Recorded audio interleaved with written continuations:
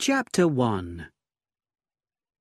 It is difficult to know where to begin this story, but I have chosen a particular Wednesday at the vicarage. This is because the conversation around the table contained details which affected later developments. I had just finished cutting some meat, which was very tough, and said, waving the knife in a way that was not at all appropriate for a vicar, that anyone who murdered Colonel Protheroe would be doing the world a favour. My young nephew, Dennis, said, "We'll all remember that when the old man is found covered in blood, and Mary will describe how you waved the knife in a violent manner. Won't you, Mary?" But Mary, who is a servant at the vicarage, just put a dish of unpleasant-looking cabbage on the table and left the room. "I am sorry that I am so useless at taking care of the house," said my wife, whose name is Griselda. She is 20 years younger than I am, very pretty, and unable to take anything seriously. "My dear," I said, "if you would only try." "But when I'm trying, things just get worse. So it is better to leave things to Mary, who gives us awful things to eat. Now, tell me more about Colonel Protheroe." "Unpleasant man," said Dennis. "It is not surprising that his first wife left him." "Darling," said Griselda, "why were you so angry with Colonel Protheroe? Was it anything to do with Mr. Hawes?" Hawes is our new curate, whom Colonel Protheroe dislikes. "No, it was because of Mrs. Price Ridley's pound note." Mrs. Price Ridley, a member of my church, had put a pound note in the collection bag.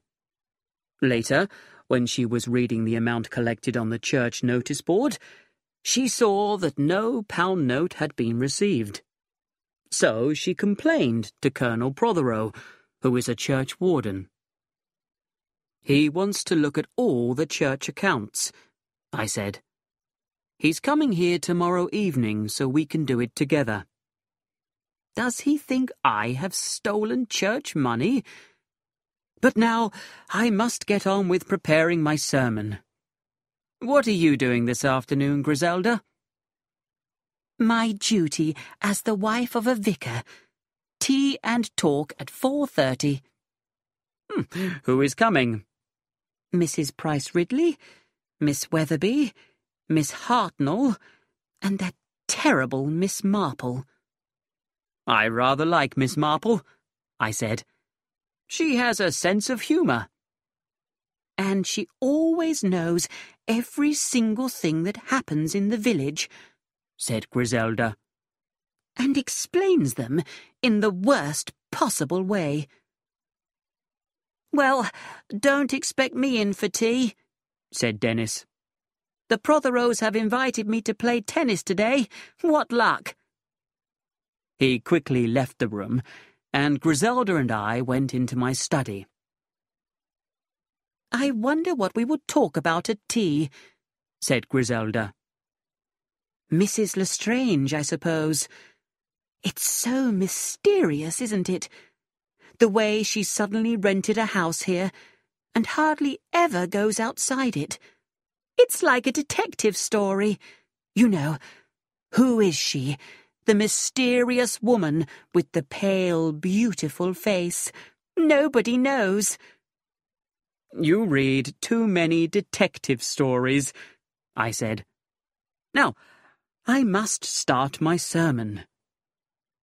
"Do you know," said Griselda, "I could have married a politician, a lord, a rich businessman, but instead I chose you. Didn't that surprise you?" "Yes, I often wondered why." Griselda laughed. It made me feel powerful. The other men all thought I was wonderful. But I am the sort of woman you most dislike. And yet you adore me, don't you? I do care about you, my dear. Oh, Len, you adore me, Griselda said. But you don't deserve me. So I will have a love affair with the artist who is painting my picture. I will. Just think of the talk in the village. She kissed me and stepped through the open glass door into the garden. Chapter 2. I had been in a good mood for writing, but now I felt uncomfortable. Then, as I picked up my pen, Lettice Protheroe wandered in. Lettice is a pretty girl, tall and fair and delicate. She came through the glass door, pulled off her little yellow hat, and said, "Is Dennis about?" There is a path from Old Hall, where she lives, to our garden gate, so most people coming from there come to the study window instead of going along the road to the front door. Dennis said he was going to play tennis at your place. He said you had asked him. Lettice sat down on the sofa. I think I did, only that was Friday, and today is Tuesday. It's Wednesday, I said. Oh, then is Griselda here? She's in the studio with Lawrence Redding. There's been some trouble about him, said Lettice, with Father. What about? I asked. About him painting my picture. I was wearing my bathing dress. Father found out about it. It really is stupid. I go on the beach in my bathing dress, but now Father won't allow Lawrence into the house. If I had some money, I would go away. If Father died, then I would be all right. You must not say things like that, Lettice. Well, I'm not surprised my mother left him. Do you know, for years I believed she was dead. I wonder where she is. Father's new wife, Anne, hates me. She got up. I must go. I said I would look at Dr. Stone's barrow. And she wandered out again and across the garden. I thought about Dr. Stone, who was a well-known archaeologist. He had come to stay at the Blue Boar Inn while he examined an old burial ground on Colonel Protheroe's land. There had already been a disagreement between them. I wondered how Lettice would get on with Dr. Stone's secretary.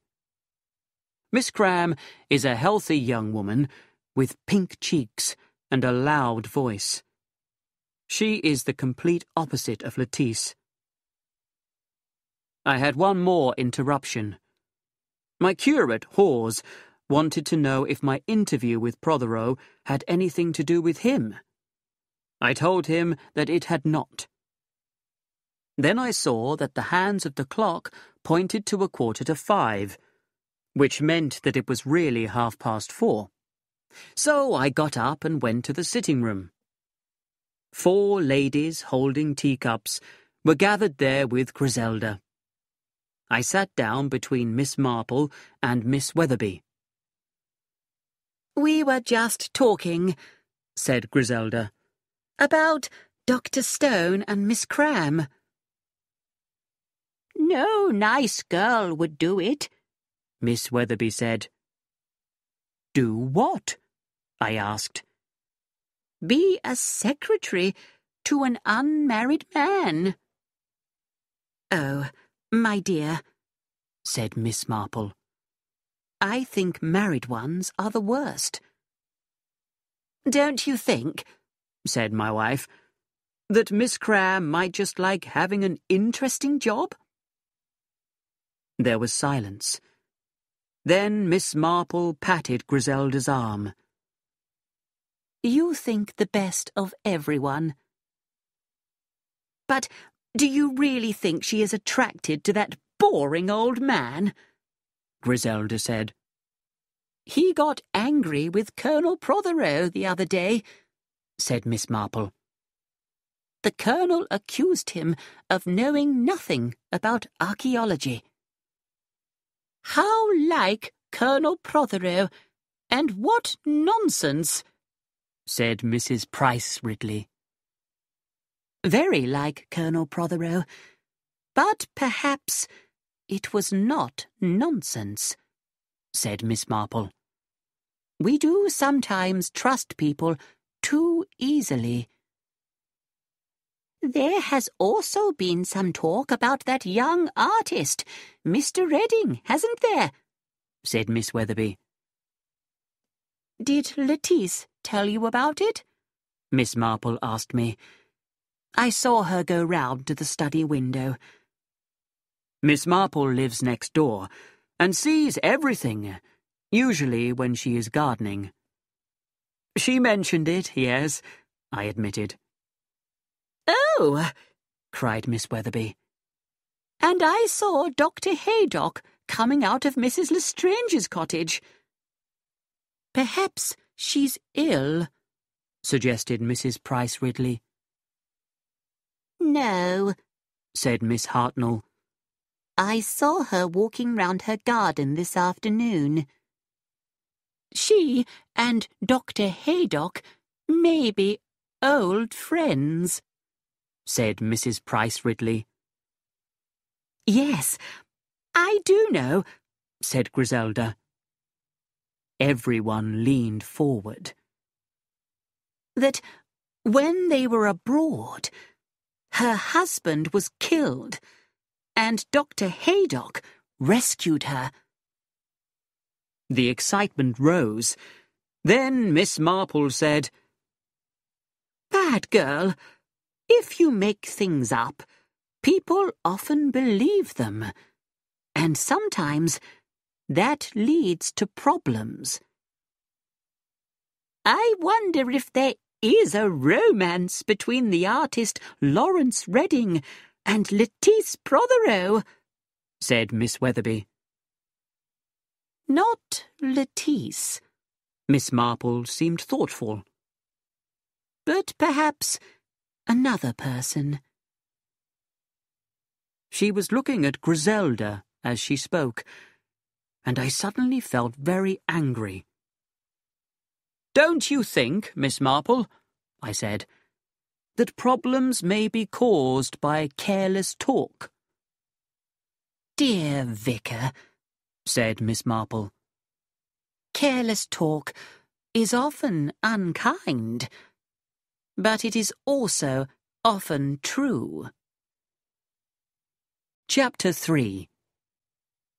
Awful old woman, said Griselda when the ladies had gone.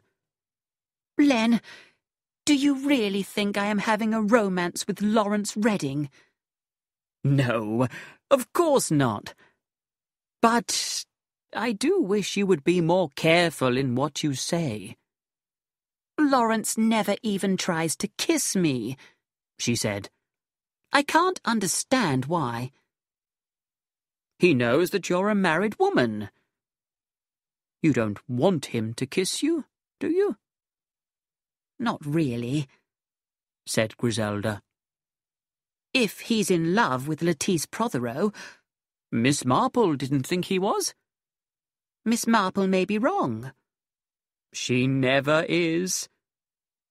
Griselda paused, then said, You do believe me, don't you, when I say there's nothing between Lawrence and me?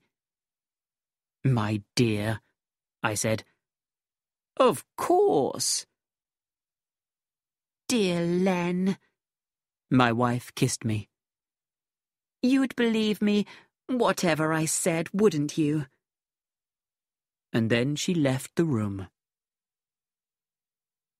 There were very few people that evening at the Wednesday church service, but afterwards, as I left, I saw a woman standing and looking up at one of our coloured glass windows.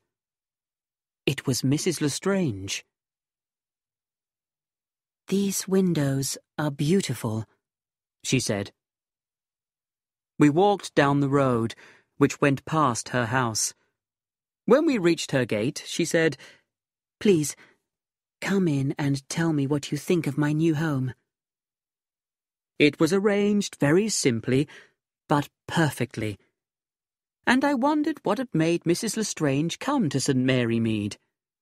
It seemed odd for such a cultured woman to be living in a small country village.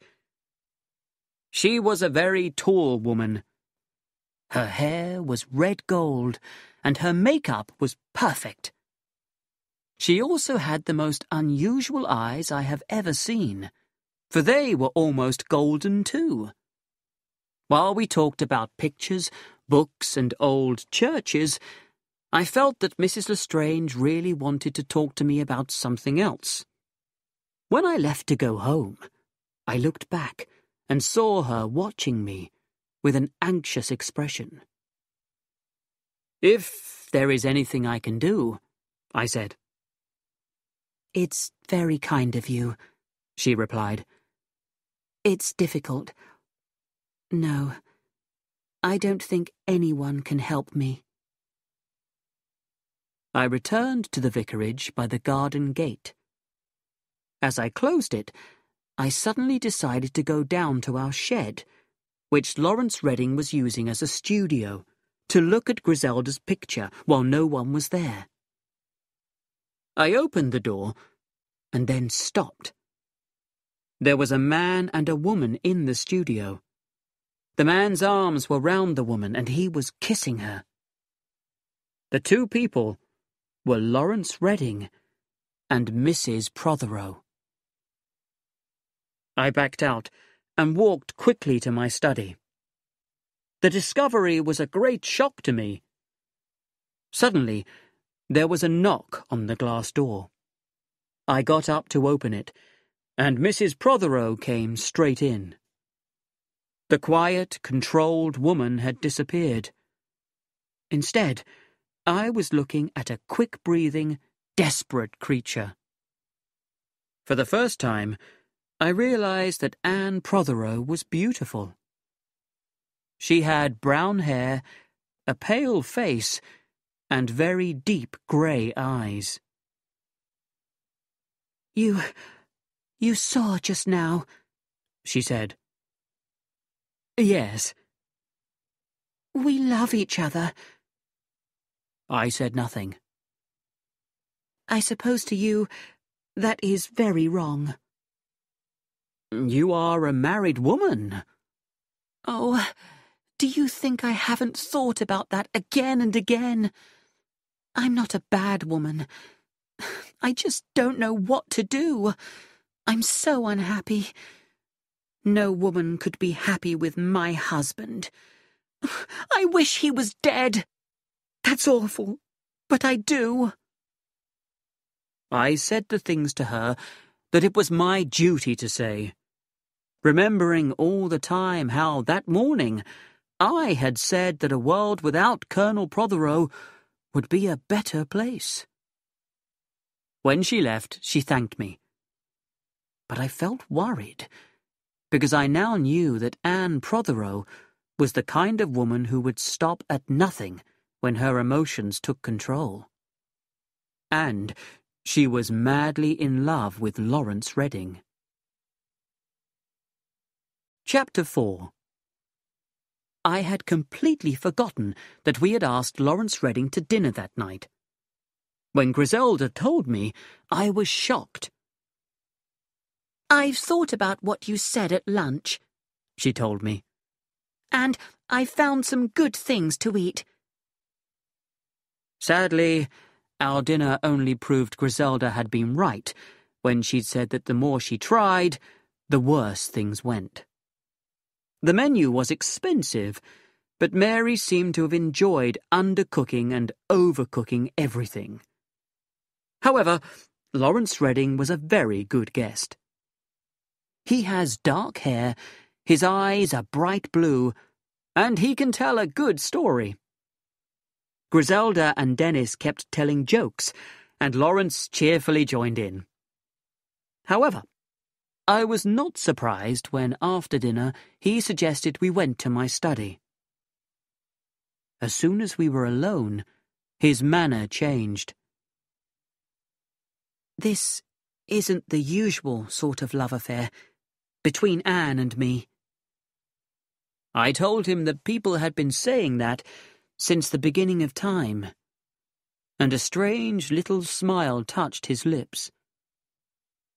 Of course, if this were a book, the old man would die, and no one would be sorry. I told him that was a cruel thing to say.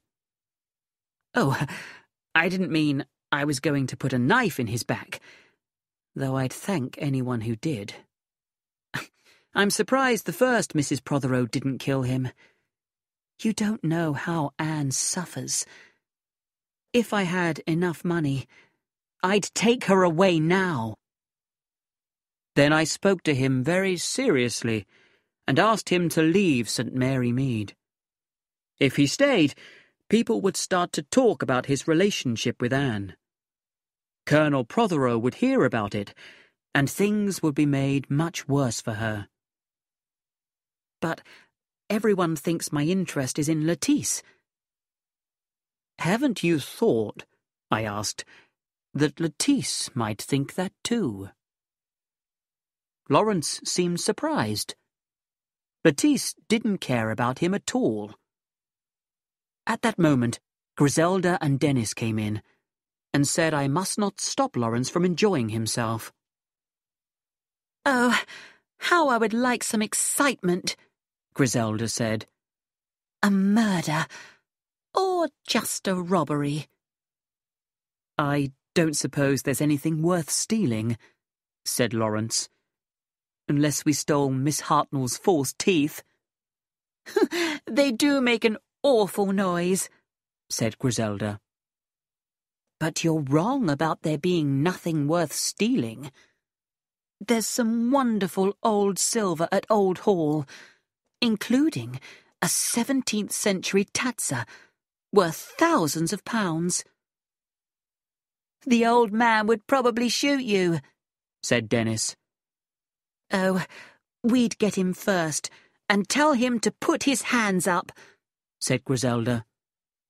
"Has anyone got a gun?" "I've got a Mauser," said Lawrence. "How exciting!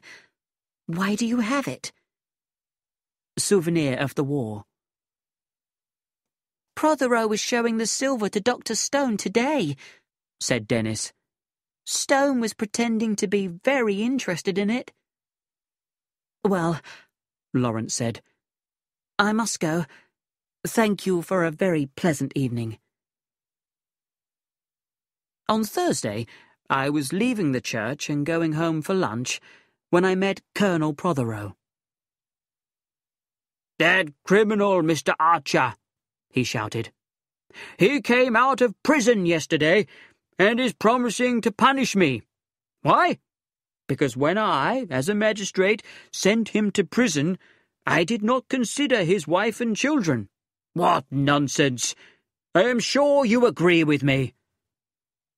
"You forget," I said. "As a vicar, I believe in forgiveness." "Nonsense! What we need is strong Christianity. So, I'll come to the vicarage this evening, as we arranged, at 6:15. And he walked away. I went home, had lunch, and went out again to visit some people. Griselda had gone to London by the cheap Thursday train. When I returned, at about 4:15, Mary told me that Mr. Redding was waiting for me in the study. He looked very pale. "Vicar, you were right. I must leave the village." "I think you have made the right decision," I said. "Will you look after Anne?" "Of course. I will do everything I can to help her." "Thank you." He shook my hand. "I will leave tomorrow." When he had gone, I tried to write my sermon. But at 5:30 the telephone rang. I was told that Mr. Abbott of Low Farm was dying and asked to come at once. Low Farm was nearly 2 miles away, and I could not possibly get back by 6:15. I rang up Old Hall, but I was informed that Colonel Protheroe had just gone out. So I told Mary that I would try to be back by 6:30, and left. Chapter 5. It was nearly 7 when I returned. As I reached the vicarage gate, it opened, and Lawrence Redding came out. He was shaking all over. "Hello," I said. "Sorry I was out. Come back. I've got to see Protheroe, but we won't be long." "Protheroe," he began to laugh. "Oh, you'll see Protheroe all right. Oh, yes." Worried, I stretched out a hand towards him. "No," he shouted. "I've got to get away. I've got to think."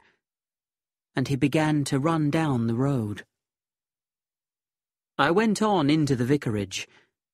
The front door is always open, but I rang the bell, and Mary answered it. "Is Colonel Protheroe here?" I asked her. "He has been here since 6:15. "And Mr. Redding has been here?"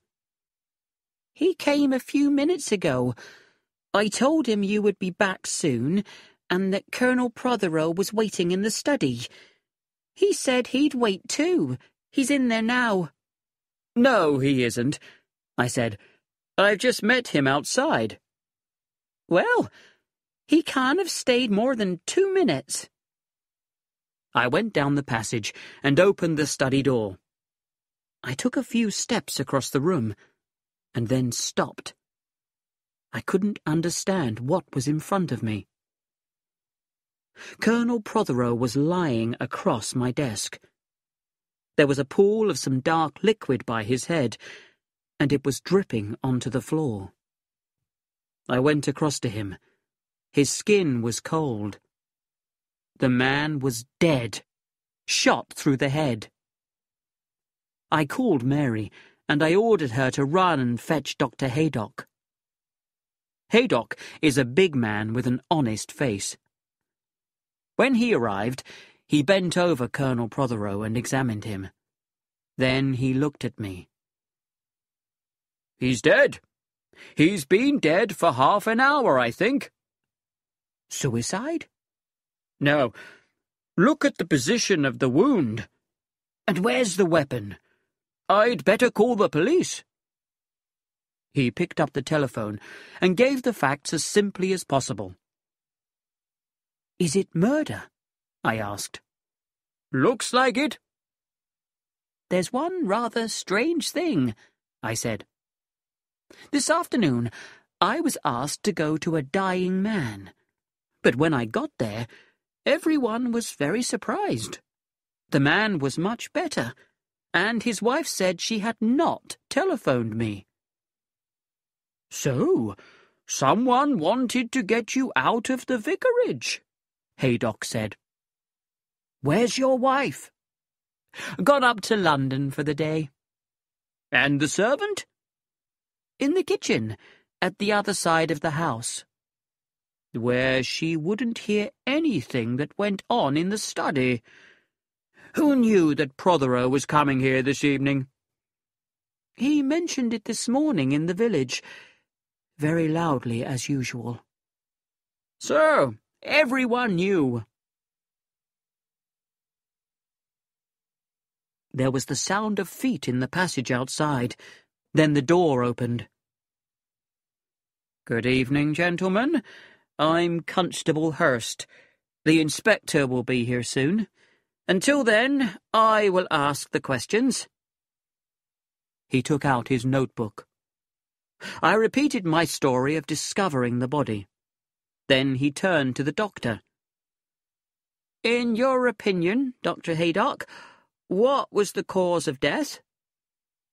"Shot through the head." "And the weapon?" "I can't be sure until we get the bullet out, but it was probably a small pistol. Say a Mauser .25. I suddenly remembered the conversation last night, and Lawrence Redding telling us he had a Mauser. Hurst asked Dr. Haydock, "When, in your opinion, did the death happen?"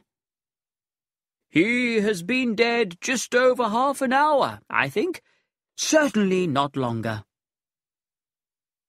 At this moment, Inspector Slack arrived.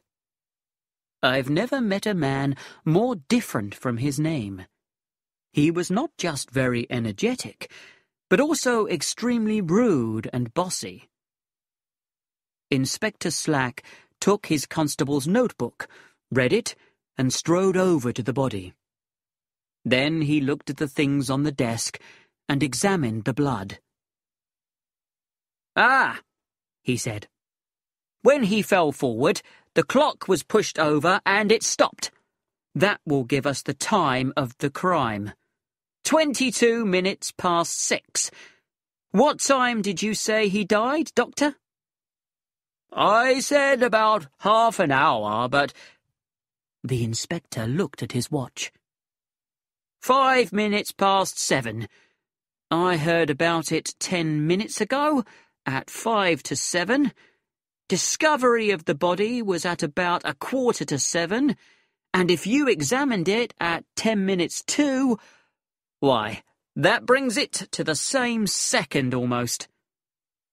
I had been trying to speak. "About the clock. Sir, I'll ask you any questions I want to know. Time is short.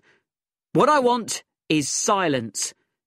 "Yes, but I'd like to tell you—" "Silence!" said the inspector. So I gave him what he asked for. He was still looking at the desk. "Hello, what's this?" He held up a piece of notepaper. At the top was written 6:20. "Dear Clement," it began.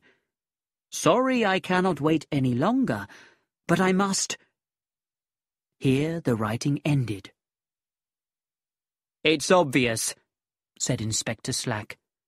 "He sits down to write this, an enemy comes in through the glass door and shoots him."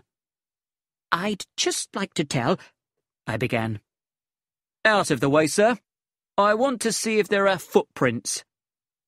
He moved towards the open window. "I think you ought to know," I said.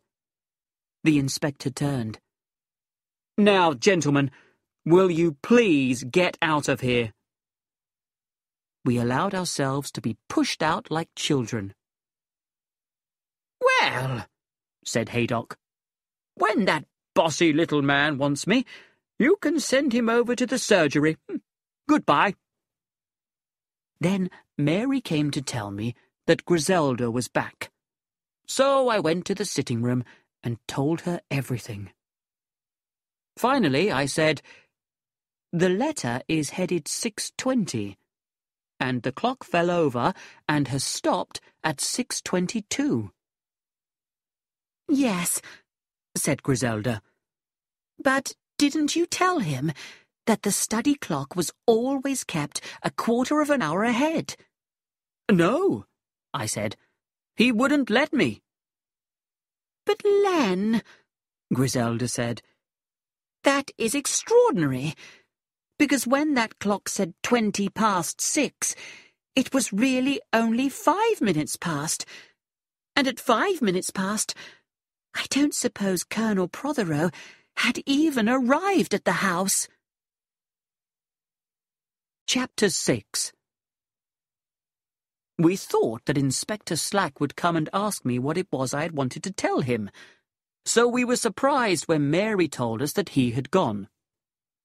Then Griselda said she would go to Old Hall. "It will be so awful for Anne Protheroe." Just after she left, Dennis returned from a tennis party. "I've always wanted to be right in the middle of a murder," he said, and went out into the garden to look for footprints. His cheerfulness rather upset me, but death means very little to a boy of 16. An hour later, Griselda came back. She had seen Anne Protheroe just after the inspector had told her the news. "How did she seem?" I asked. "She was very quiet." "What about Lettice?" "She was out playing tennis somewhere, but Anne was really very quiet. Very strange." "The shock?" I suggested. "I suppose so. And yet she didn't seem so much shocked as frightened." "Frightened?" "Yes. I wonder if she knows who killed him. She kept asking if there were any suspects." And then Dennis came in, full of excitement, because of a footprint he had found in one of the flower beds. He was sure that it was very important. But it was Mary, not Dennis, who brought us the sensational news next morning. We had just sat down to breakfast when she appeared at the door. "They've arrested Mr. Redding." "Arrested Lawrence?" cried Griselda. "It must be some mistake." "No mistake," said Mary. "Mr. Redding went to the police station himself last night. He went in, threw down the pistol and said, 'I did it,' just like that." Satisfied, she left the room. "It can't be true," Griselda said. "What reason could Lawrence have for killing Colonel Protheroe?" I could have answered that question, but I did not wish to involve Anne Protheroe. "Remember, I met him just outside the gate. He looked like a madman." "There's the clock, too," I said. "Lawrence must have put it back to 6:20 to give himself an alibi. And Inspector Slack believed it." "You're wrong. Lawrence knew about that clock being ahead. Keeping the vicar up to time, he used to say." "He may have forgotten about it." "No. If you were committing a murder, you'd be very careful about things like that." "You don't know, my dear," I said. "You've never done one." Before Griselda could reply, a shadow fell across the table, and a very gentle voice said, "Please forgive me, but after the sad news—" It was Miss Marple. I opened the glass door, and she stepped inside and sat down with us. She looked a little pink and a little excited. "Poor Colonel Protheroe. Not a very pleasant man, but it's still sad. And shot in the vicarage study. But you, dear vicar, were not here at the time?" I explained where I had been. "Is Dennis not with you this morning?" said Miss Marple. "Dennis," said Griselda, "is very excited about a footprint he found, and has gone to tell the police about it." "Dear, dear," said Miss Marple. "So Dennis thinks he knows who committed the crime. Well, I suppose we all think we know, and I expect everyone thinks it is somebody different. That is why it is so important to have proof. I am sure I know who did it, but I haven't one bit of proof. Inspector Slack said he was coming to see me this morning, but has just phoned to say it won't be necessary." "I suppose that is because of the arrest," I said. "The arrest?" Miss Marple leaned forward. I didn't know there had been an arrest.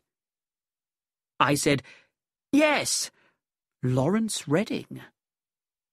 Lawrence Redding? Now, I didn't think... I can't believe it, even now, Griselda interrupted. Even though he has confessed. Confessed? Said Miss Marple. Oh dear, I have been very mistaken. He gave himself up, said Griselda. Oh, said Miss Marple. I am so glad, so very glad.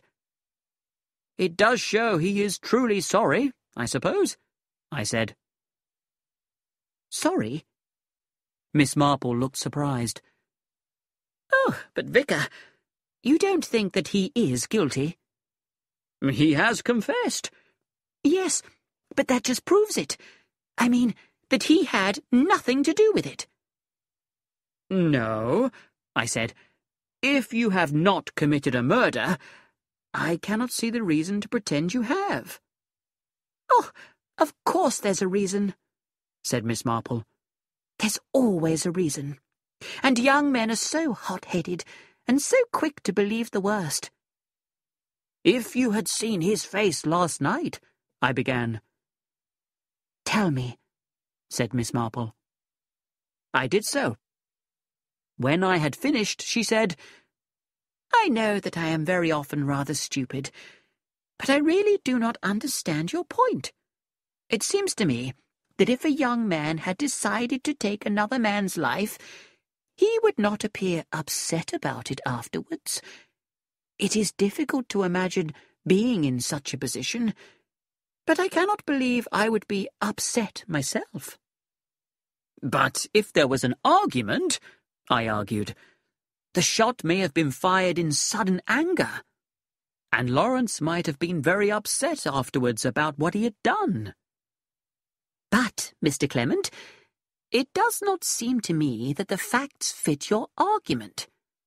Your maid said that Mr. Redding was only in the house for 2 minutes, and the Colonel was shot while he was writing a letter. The letter also seems very strange. I mean... She looked round. Lettice Protheroe came in through the glass door. I hear they've arrested Lawrence. Yes, said Griselda. Have you seen my hat here? A little yellow one, said Lettice. I think I left it in the study. If you did, it's there still, said Griselda.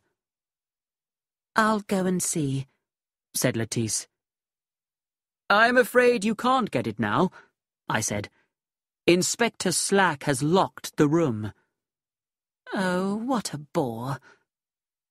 Surely, Lettice, a yellow hat won't be much good to you just now. You mean I should wear black? I won't bother. It's awfully old-fashioned. A strange smile came to her lips. I think I'll go home and tell Anne that Lawrence has been arrested. She went out of the French window again. Miss Marple was smiling. That child is not half so dreamy as she pretends to be. She's got a very definite idea in her head, and she's acting upon it. There was a loud knock on the dining-room door. Colonel Melchett's here, Mary said. He wants to see the master. I got up at once. Chapter 7. Colonel Melchett is the chief constable. He is small and has red hair. Poor old Protheroe, he said. I didn't like him, of course. Nobody did. But I'm shocked at young Redding doing it. And I was surprised when I heard he had confessed.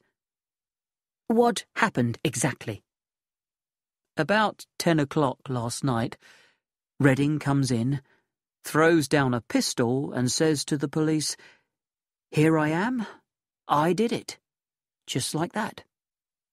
Did he describe what happened? I asked. Not much. Said he came here to see you and found Protheroe. They argued, and he shot him. Won't say what the argument was about. I've heard gossip about Redding and the daughter. Was that the trouble? No, I said. It was something very different. But I can't say more just now. He nodded. Thank you. Well, I've got to see Dr. Haydock. He was called out to a patient, but he should be back by now. Like to come along? Haydock's house is next door to mine. The doctor had just come in and was eating a plate of eggs and bacon in the dining room. Sorry I had to go out. Babies, not us, decide when they'll arrive. But I've got the bullet for you. He pushed a little box along the table. Melchett examined it. .25? Haydock nodded. Silly young fellow.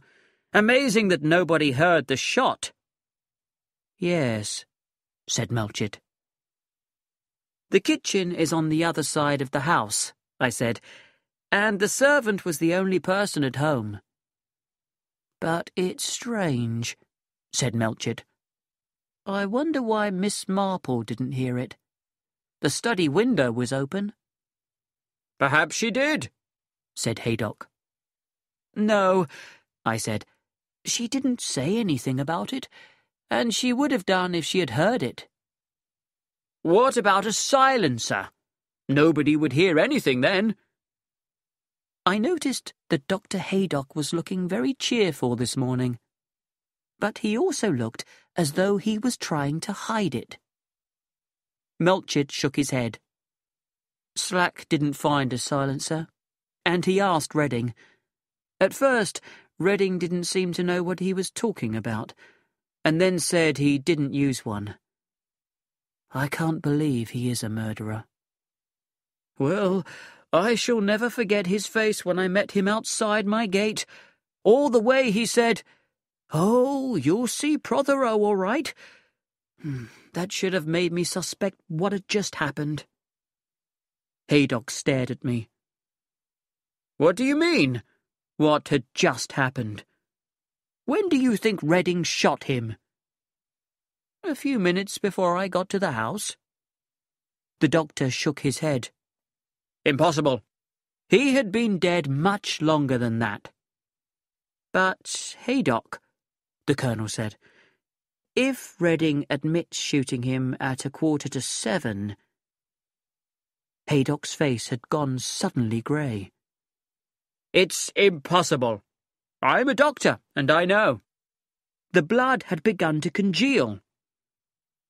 But if Redding is lying... Melchett stopped.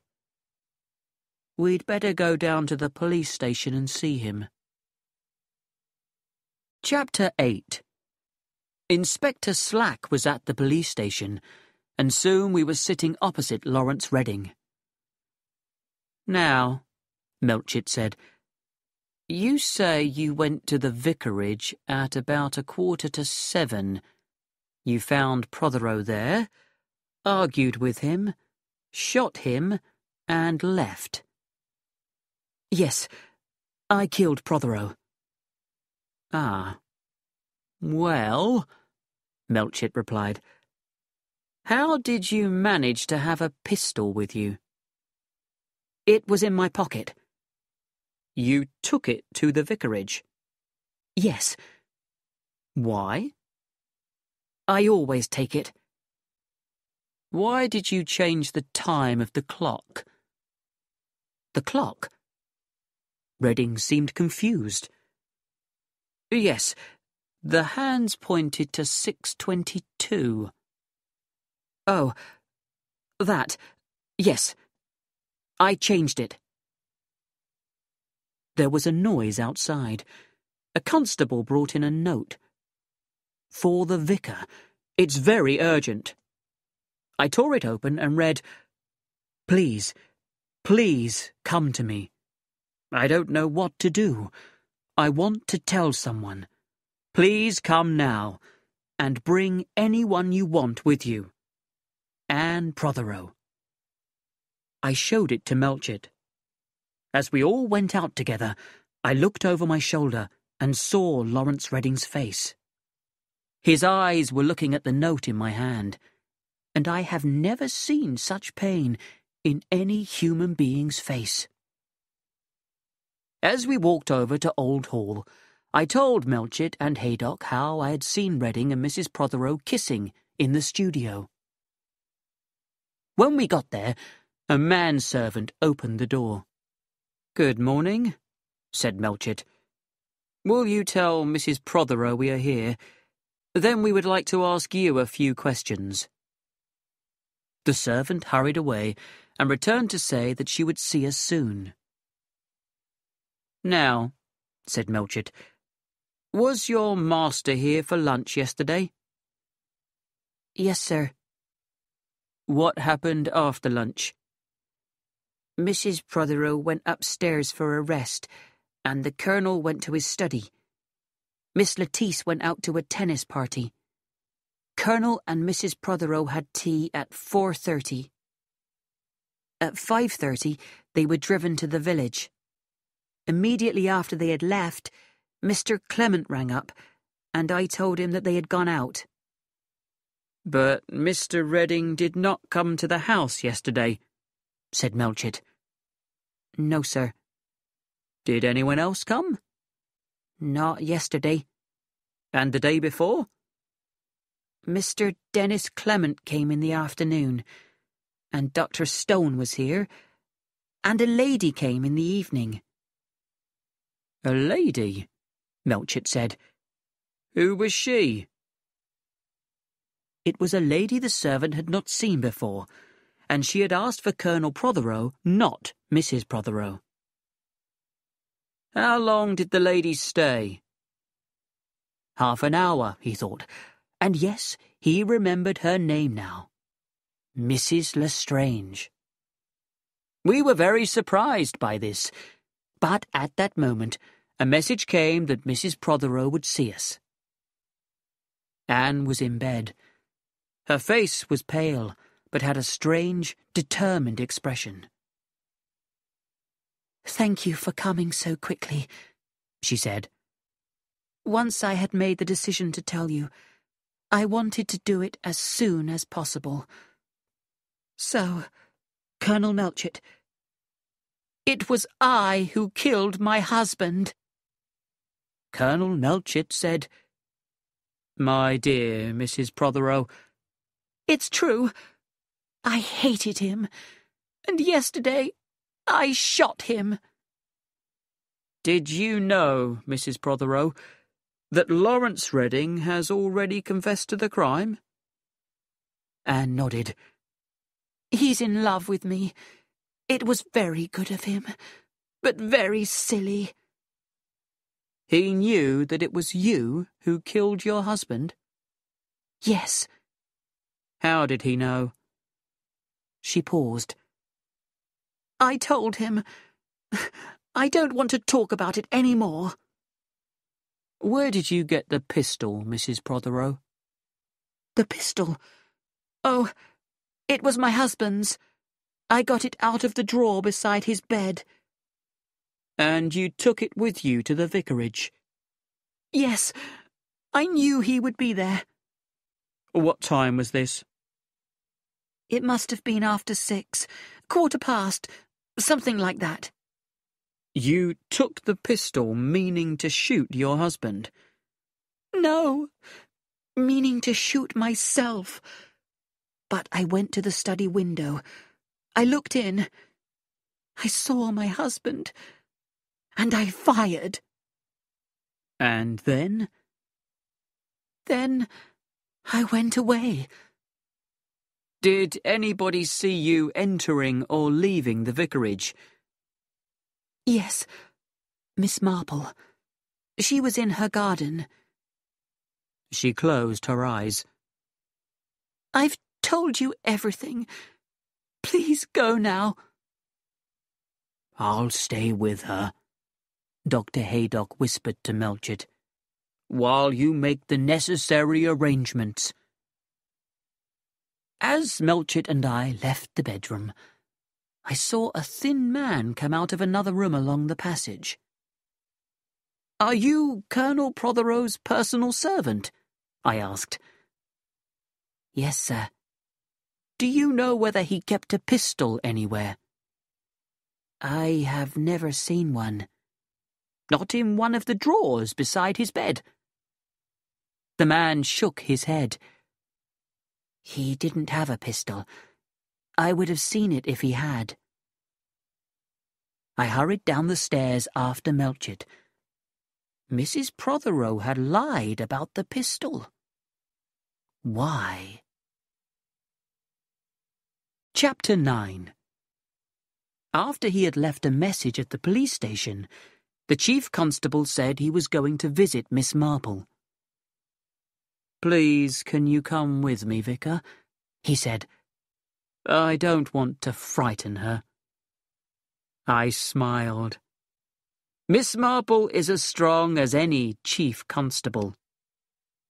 We rang the bell and were shown by a maid into the sitting room.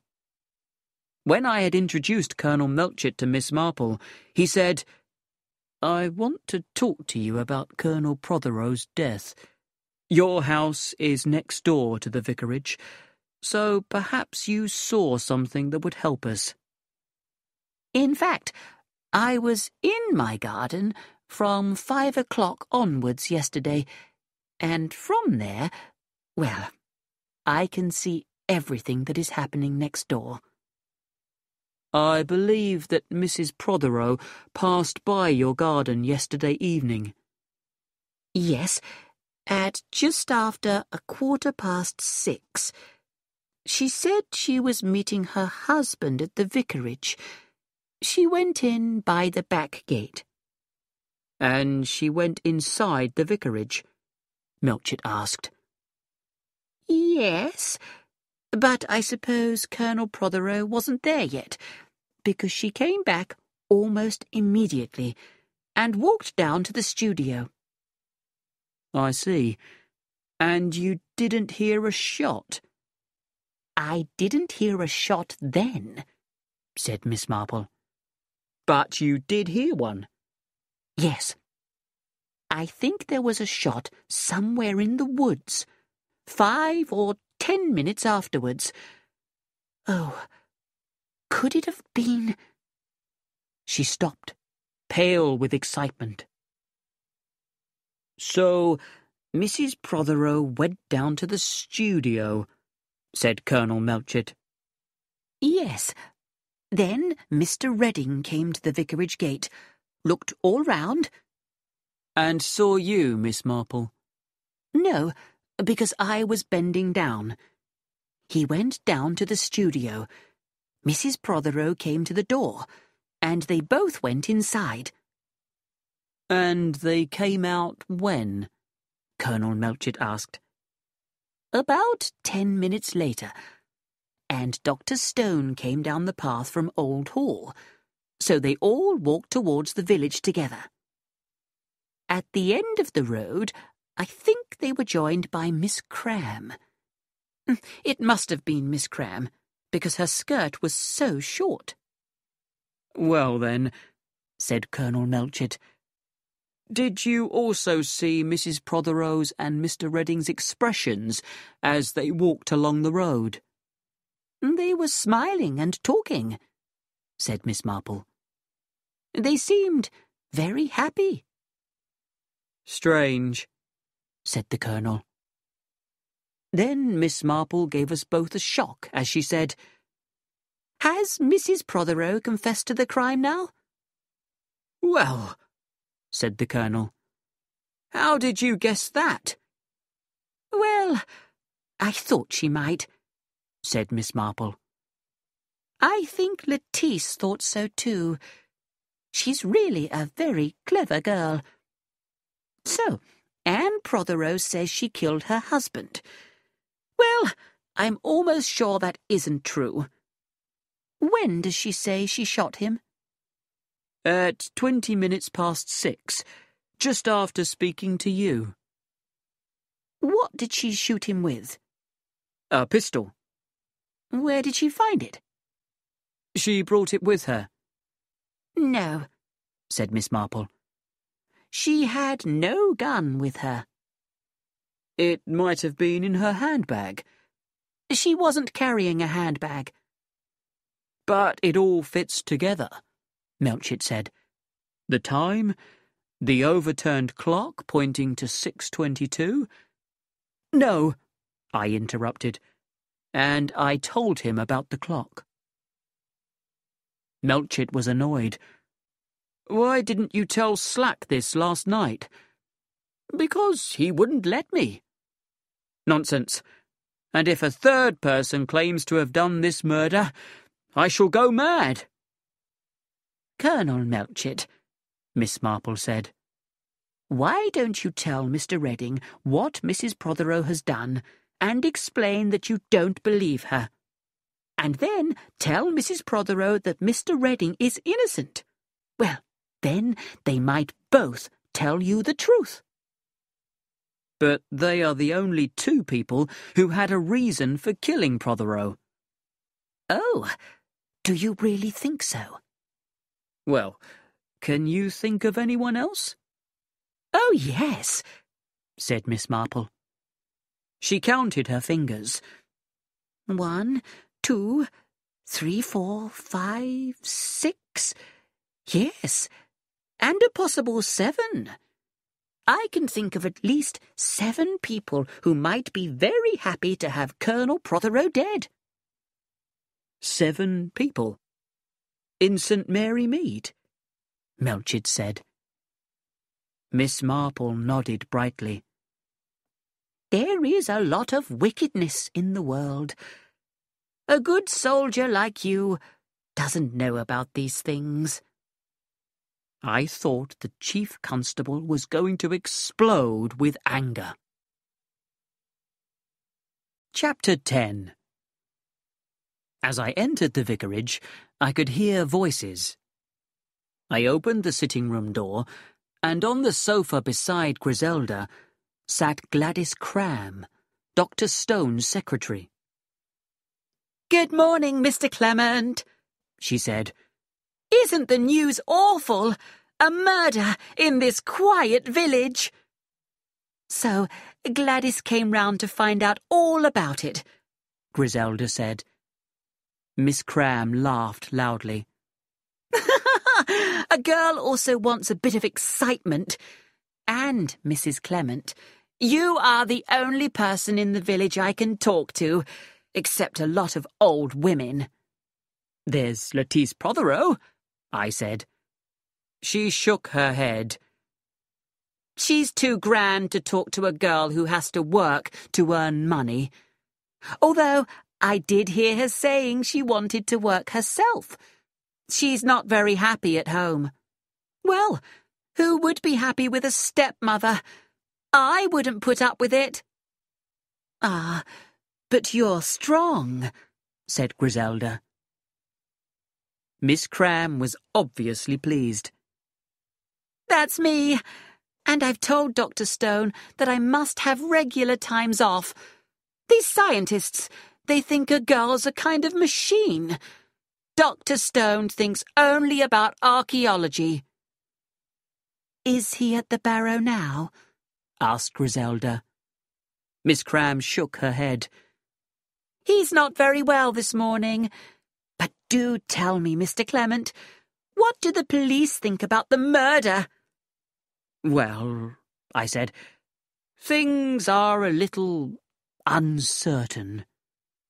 "Ah, then they don't think Lawrence Redding did it.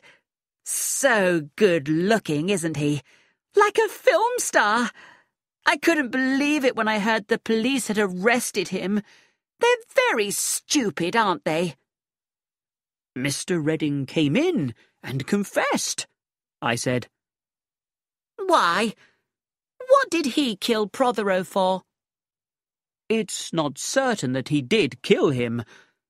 But why would he say he had done it if he hadn't? I could think of no answer to this. Well, she got up, I suppose I must go. And with many thanks and goodbyes, she left. So I told Griselda everything that had happened that morning, then rang the bell for Mary. When she came in, I asked her, "Mary, are you sure you didn't hear the shot yesterday evening?" The shot that killed old Protheroe? No, of course I didn't. If I had, I would have gone in to see what had happened. Yes, but did you hear any other shot? One down in the woods, perhaps? Oh, that! Mary paused. Just one. Strange sort of noise it was. What time did you hear it? I don't know. Was it long before Mr. Redding came? No. 10 minutes, a quarter of an hour, not longer than that. I nodded. Is that all? Said Mary. Because the potatoes are probably burning. Yes, you can go. She left the room, and I turned to Griselda. Don't you think it would be a good idea if Mary was taught how to cook? No. If she learned to cook, she would leave to get more money. So while Mary can't cook, we're safe, because nobody else would want her. Also, continued Griselda, you must forgive her for not caring about Colonel Protheroe's death, because he sent her boyfriend to prison. What for? For poaching. You know that man Archer? Mary has been with him for 2 years. I didn't know that. Darling Len, you never know anything. It's strange, I said, that everyone says the shot came from the woods. It's not strange at all, said Griselda. One often hears shots in the woods. So, when you hear a shot, you naturally think it comes from there. The door opened again. Colonel Melchett's back, said Mary. And that police inspector. They're in the study. Chapter 11. As soon as I went in, Melchett said, Inspector Slack does not believe that Redding is innocent. If he didn't do it, why did he say that he did? Said Slack. But Mrs. Protheroe did exactly the same. That's different. She's a woman, and women act in that silly way. She heard he had confessed, so made up a story. But Redding's a man, and if he says he did it, well, then he did. Miss Marple saw him and Mrs. Protheroe leave the studio just after 6:30. Dr. Stone met them, and they walked together to the village. Mrs. Protheroe then went into Miss Hartnell's house to borrow a gardening magazine. Miss Hartnell says she stayed there until 7 o'clock, and Redding went with Stone to the Blue Boar for a drink. Then he went back to the vicarage and asked for the vicar at the front door. Mary told him that Colonel Protheroe was there, so he went in and shot him, just as he said he did. Melchett shook his head. But the doctor says that Protheroe was shot before 6:30. Oh, doctors, what do they know? Slack replied.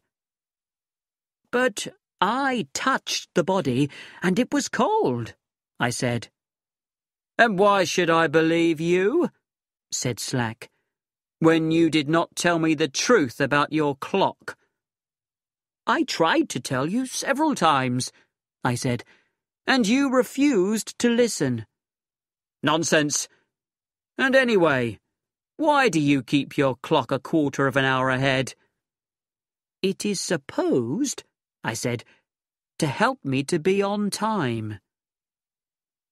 Inspector, said Colonel Melchett, what we want is the true story from both Mrs. Protheroe and Mr. Redding.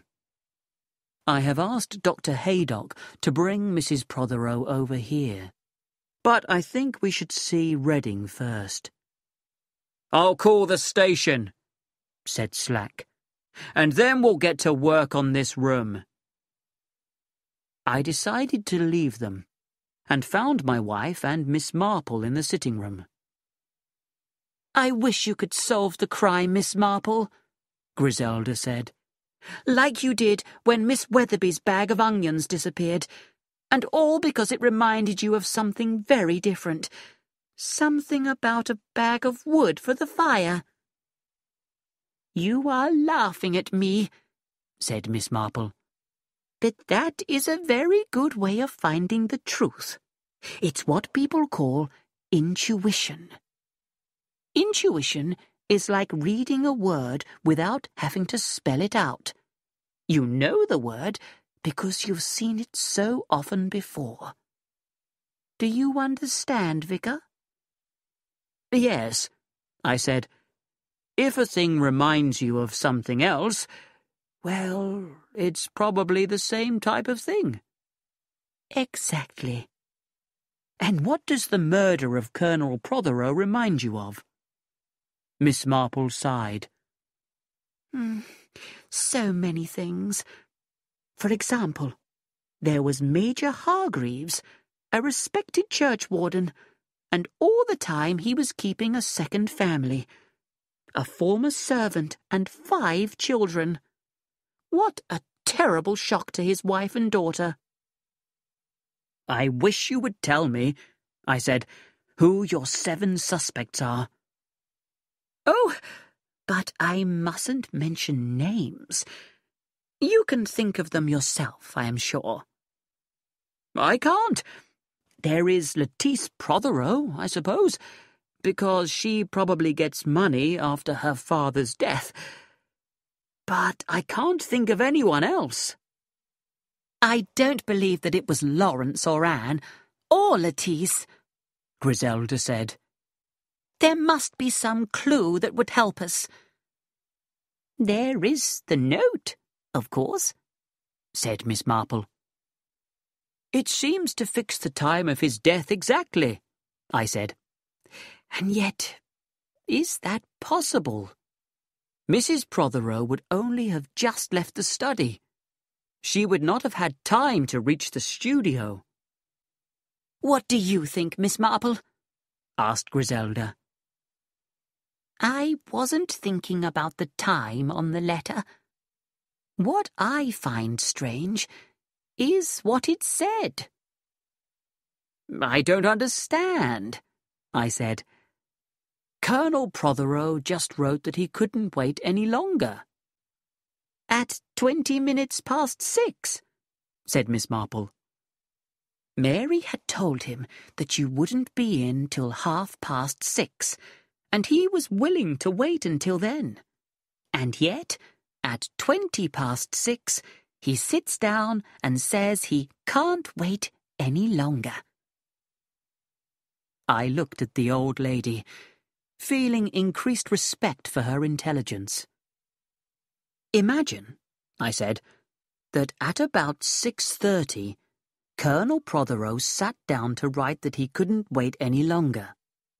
And as he was writing, someone came in through the garden doors, came up behind the Colonel, and shot him. Then he saw the note and the clock, and he wrote 6:20 at the top of the letter, and altered the clock to 6:22. He thought that it gave him a perfect alibi. Then there was that shot I heard, said Miss Marple. Yes, the sound was different from the usual sort of shot. Louder, I suggested. No, Miss Marple didn't think it had been louder, just different.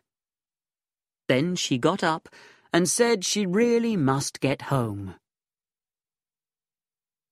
Chapter 12. When Lawrence Redding arrived, I was called to the study. "We want to ask you a few questions here, where it happened," Colonel Melchett said.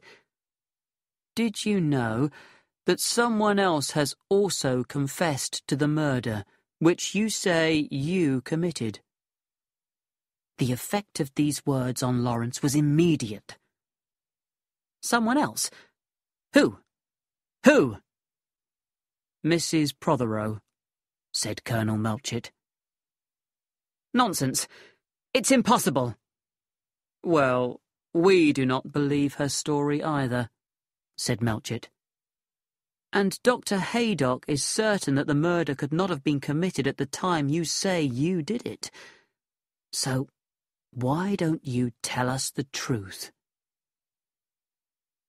"I've been a fool," Lawrence said. "How could I have thought for 1 minute that Anne did it? I met her in the studio that afternoon." He paused. "We know all about that," said Melchett. "Right.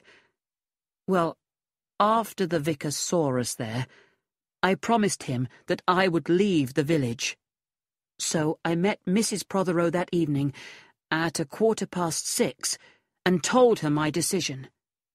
Then we left the studio and met Dr. Stone, and I went off with him to the Blue Boar for a drink. I was upset, and afterwards I suddenly decided to go and see the vicar. At the front door, I was told that he was out, but that Colonel Protheroe was in the study waiting for him. So I said I'd wait too." He stopped. "Well?" said Colonel Melchett. Protheroe was sitting at the desk. He was dead. Then I saw the pistol lying on the floor beside him. I picked it up and recognized it as my pistol. And I just thought Anne must have taken it, meaning to shoot herself, because she was so unhappy. I thought that after we parted in the village, she must have come back here and... So I put the pistol in my pocket and left. Just outside the gate, I met the vicar. He said something nice and normal about seeing Protheroe, and I just started shouting. Then I walked and walked, and I thought that if Anne had done this awful thing, I was responsible. So I went and confessed." The colonel said, "Did you touch the body?" "No, I could see he was dead without touching him." "Did you see a note on the desk?" "No."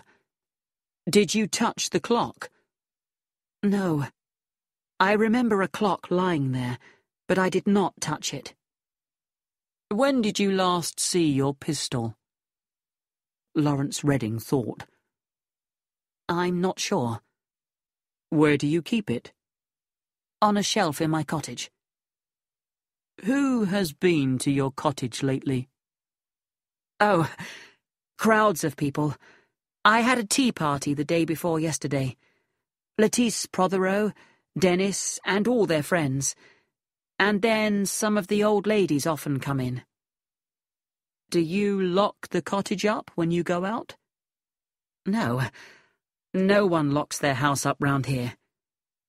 "Who cleans your cottage?" "Old Mrs. Archer comes in every morning." "Would she remember when she last saw the pistol?" "I don't know." "So, almost anyone might have taken it." The door opened, and Dr. Haydock came in with Anne Protheroe. "Forgive me, Anne," Lawrence said.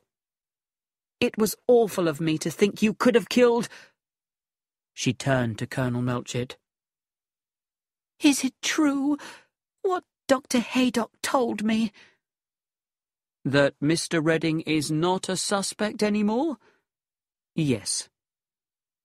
So what about your story, Mrs. Protheroe? I suppose you think I was foolish. Well, let us forget about that. What I want now is the truth. She nodded. I had arranged to meet Lawrence that evening at the studio at 6:15. My husband and I drove into the village together.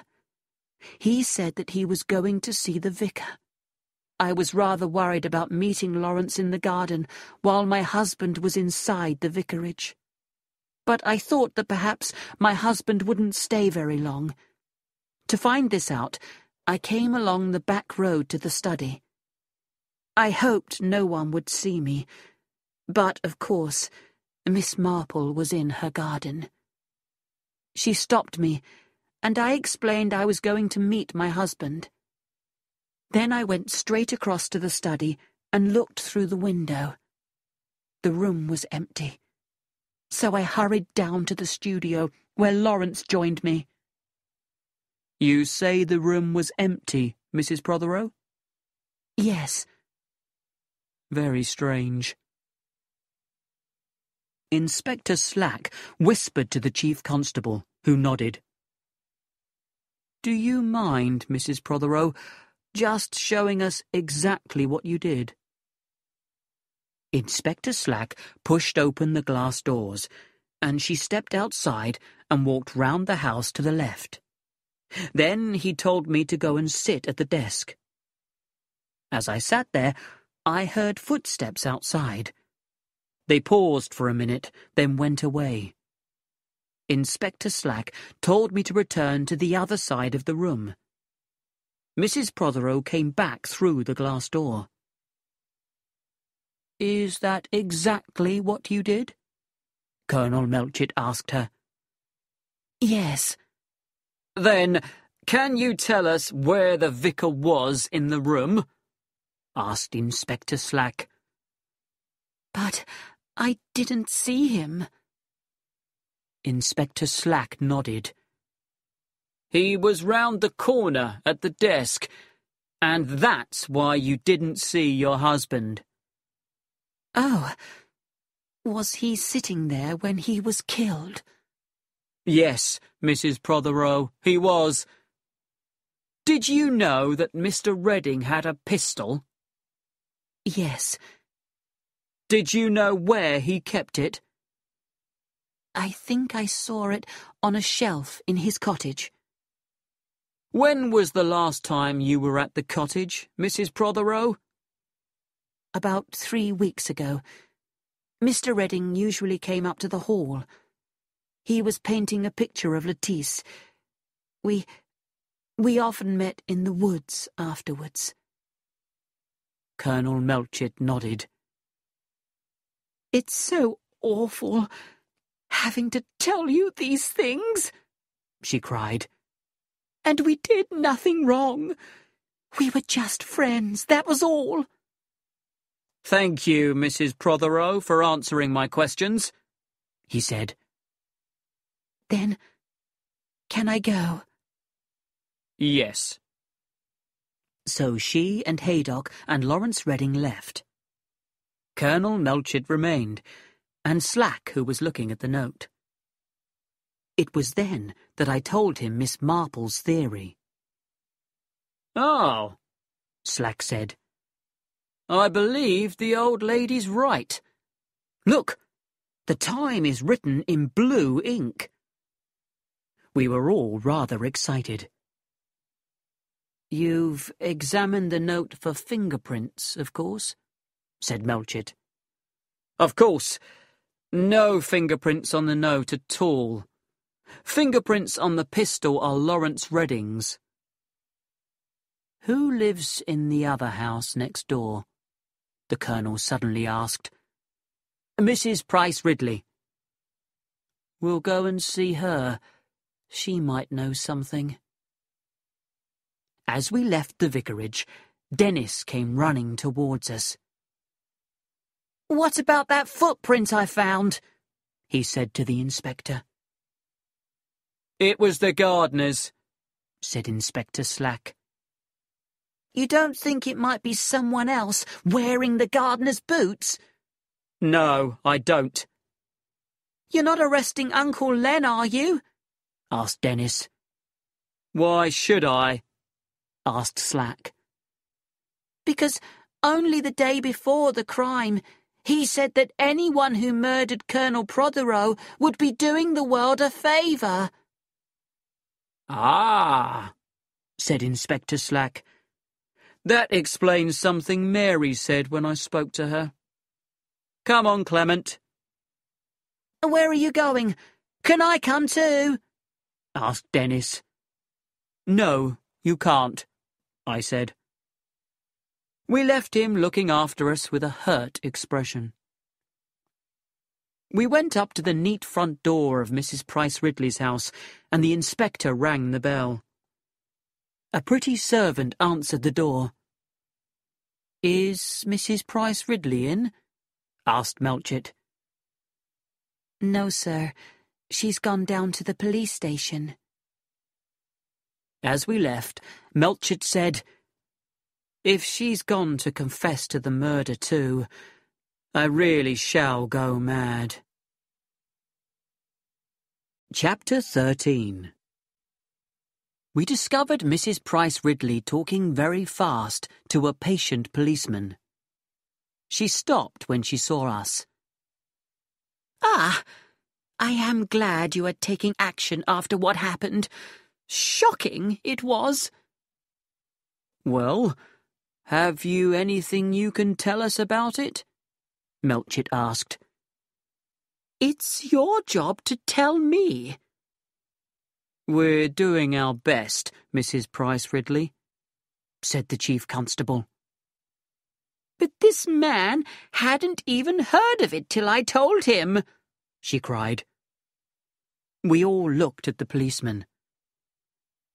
"The lady was called on the telephone," he said. "Bad language was used." "Oh, I see," Colonel Melchett said. "You came down here to make a complaint." Mrs. Price Ridley began talking again. "I was telephoned in my own house and insulted." "When?" "Yesterday evening, about 6:30, and I was threatened." "What did they threaten you with?" "I can't remember." "Was it a man's voice or a woman's?" "It was an unpleasant voice," said Mrs. Price Ridley. "Now deep, now high. A very strange voice."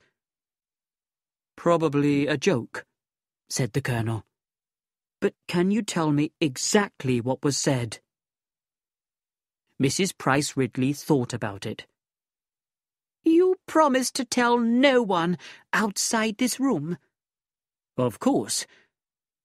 "Well, this person began by saying, 'You are a very unpleasant old woman who tells lies. Me, Colonel Melchett. And now the police are after you.'" "Of course, you were upset," said Melchett, trying not to smile. "Unless you keep quiet, it will be very bad for you," I replied. "Who are you?" And the voice answered, "The Avenger." I gave a little cry, and the person laughed. Then they put down the telephone. I thought I was going to faint. So when I heard a shot in the woods, I— "A shot in the woods?" asked Inspector Slack. "Yes, like a very big gun. I had to lie down on the sofa." "Shocking," said Melchett. "And the shot was loud, as though it was close by." Perhaps because I was upset. What time was this? About 6:30. Well, said Melchett, we'll see what we can find out for you. Just think of the call as a joke, and don't worry, Mrs. Price Ridley, I said. She looked at me coldly. Obviously, she was still cross about the missing pound note, and, shaking her head, she left. So, that is 3 people who heard the shot, said Inspector Slack. We've now got to find out who fired it. But first, I'm going to investigate that telephone call. Mrs. Price Ridley's? The inspector smiled. No, I meant the call that got you out of the vicarage. And the next thing is to find out what everyone was doing that evening between 6 and 7. We'll begin with you, Mr. Clement. Oh, well, the telephone call was at about 5:30. A man's voice or a woman's? A woman's, I think. But I thought it was Mrs. Abbott speaking. And you left immediately. How long did it take you? It's nearly 2 miles, so... And where was Mrs. Clement? She was in London. She arrived back by the 6:50 train. Right. That finishes with the vicarage. I'll be off to Old Hall next. And then I want to talk to Mrs. Lestrange. Why did she go to see Protheroe the night before he was killed? Chapter 14. On my way home, Dr. Haydock stopped his car beside me just outside his house. I've taken Mrs. Protheroe home, he called. Come in a minute. So I did. As we sat down, I told him that we now knew the time of the shot. That clears Anne Protheroe, he said. Well, I'm glad it's neither of those 2. I like them both. I believed him, and yet I wondered why he now looked so unhappy. This morning he had looked like a man free from worry. Suddenly he said, I meant to tell you about your curate, Hawes. All this trouble made me forget. Is he ill? Not exactly. You know, of course, that he has had sleeping sickness. No, I said. I didn't. When did he have it? About a year ago. He got better. But it's a strange illness. The whole character may change after it. Haydock, I said, if you knew that someone was a murderer, would you tell the police, or would you stay silent? He turned on me angrily. Why do you ask me that? Well, as a doctor, if you somehow discovered the truth, I wondered what you would do, that's all. His anger disappeared. I hope I would do my duty, Clement. But which of those choices do you think would be your duty? He looked at me. Every man has to decide for himself. Well, I must be going, I said. I'm already late for lunch. My family demanded a full account of the morning's activities when I arrived. But then Mary came in. Mr. Hawes wants to see you. I've put him in the sitting room. Then she handed me a note. I tore it open and read, Dear Mr. Clement, I would be very grateful if you could come and see me this afternoon. I am in great trouble and would like your advice. Sincerely yours, Estelle Lestrange. Chapter 15. Hawes was shaking all over. I told him he should be in bed, but he said that he was perfectly well. I called to tell you how sorry I was that such a death has happened in the vicarage. But they haven't arrested Mr. Redding. No, I said. That was all a mistake. Why? Do the police suspect someone else? Colonel Protheroe was not a popular man. But murder? For murder, one would need a very strong reason. I suppose so. Have you told the police about that man Archer threatening Protheroe? No, I said. I have not. I overheard Protheroe telling you yesterday, so I hope you will. I was silent. Archer is a poacher, but friendly and cheerful. He was probably very angry about being sent to prison, but would feel differently when he came out. If he shot Colonel Protheroe. If! There is no evidence of any kind that he did. I don't understand you, sir. Don't you? I said. But you're young. When you get to my age, you will find that you like to think the best of people.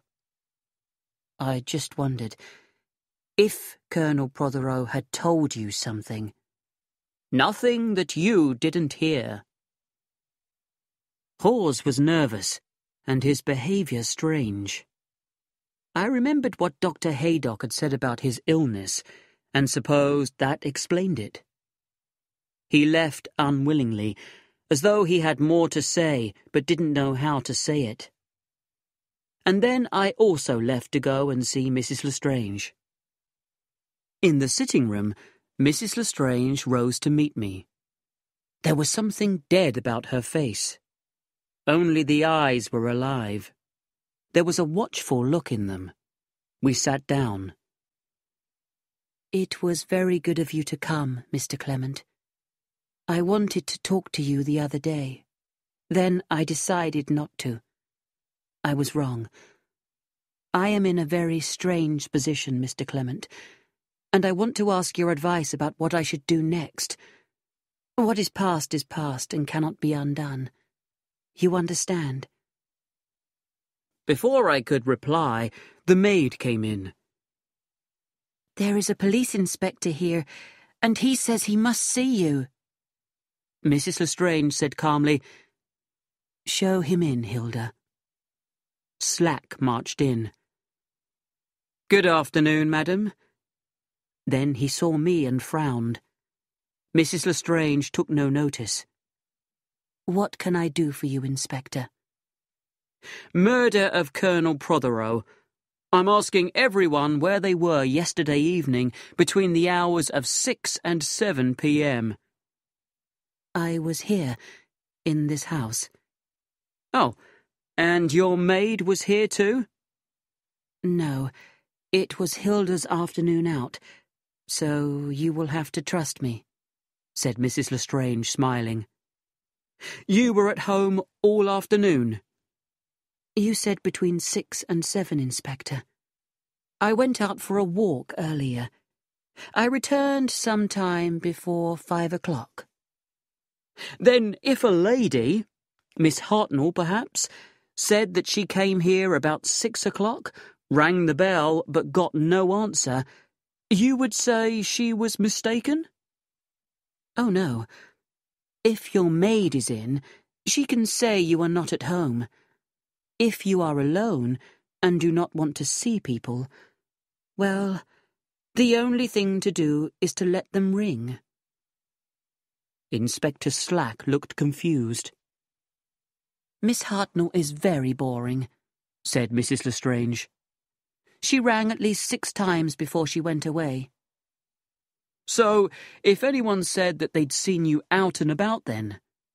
Oh, but they didn't, did they? Because I was in, you see? Exactly, madam. The inspector moved his chair a little nearer. I understand that you visited Colonel Protheroe the night before his death. Yes. Can you tell me what you talked about? It was private. I'm afraid I must ask you to tell me about it, private or not. But I shall not tell you. I will only say that nothing which was discussed had anything to do with the crime. I don't think you are the best judge of that. Then again, you will have to trust me, Inspector. Inspector Slack's face was suddenly very red. This is a serious matter, Mrs. Lestrange. I want the truth. He banged his hand on a table. Mrs. Lestrange said nothing.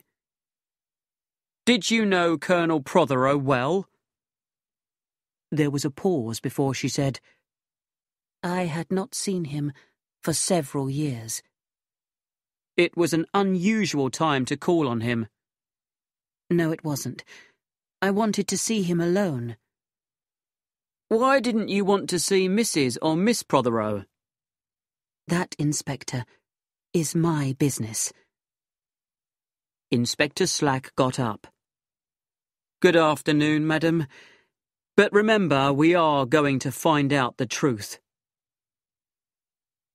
When he had gone, Mrs. Lestrange also got up and held out her hand to me. I am going to send you away. It is too late for advice now. Then she turned away. I know what I must do. Chapter 16. I had arranged to visit Mrs. Protheroe to discuss the funeral arrangements, so I walked to Old Hall.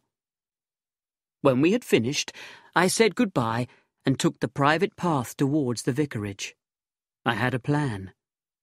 When I found a place where the plants beside the path looked as though someone had walked on them, I left the path and forced my way through. But suddenly, I heard someone else moving very close to me. As I paused, Lawrence Redding appeared, carrying a large stone. I must have looked shocked, for he started to laugh. No, he said. It's not a clue. It's a gift. What? I wanted an excuse to call on Miss Marple, and I heard that she loves old stones for her Japanese garden. True, I said. But why do you want to see her? Well, if there was anything to be seen yesterday evening, Miss Marple saw it. Clement, I'm going to solve this crime. For Anne's sake. He paused, then said, What are you doing in the woods, Vicar? I didn't know what to say. We've got the same idea, haven't we? He smiled. How did the murderer come to the study? First way, along the road and through the gate. Second way, by the front door. Third way, is there a third way? My idea was to see if any of the bushes were broken near the vicarage garden wall. That was just my idea, I admitted. But I suddenly thought that I'd like to see Miss Marple first. So we walked together to her house. She was working in the garden and was very pleased with the stone. It's so kind of you, Mr. Redding. Then Lawrence asked his most important question. But Miss Marple was sure she had seen nobody in the road when he and Anne were in the studio.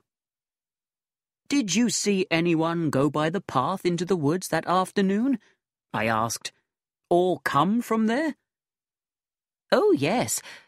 Dr. Stone and Miss Cram. It's the quickest way to the barrow. That was just after 2 o'clock. And Dr. Stone returned that way, as you know, Mr. Redding, because he joined you and Mrs. Protheroe. And that shot, I said. The one you heard, Miss Marple. Mr. Redding and Mrs. Protheroe must have heard it too. Yes, Lawrence said. I believe I did hear some shots.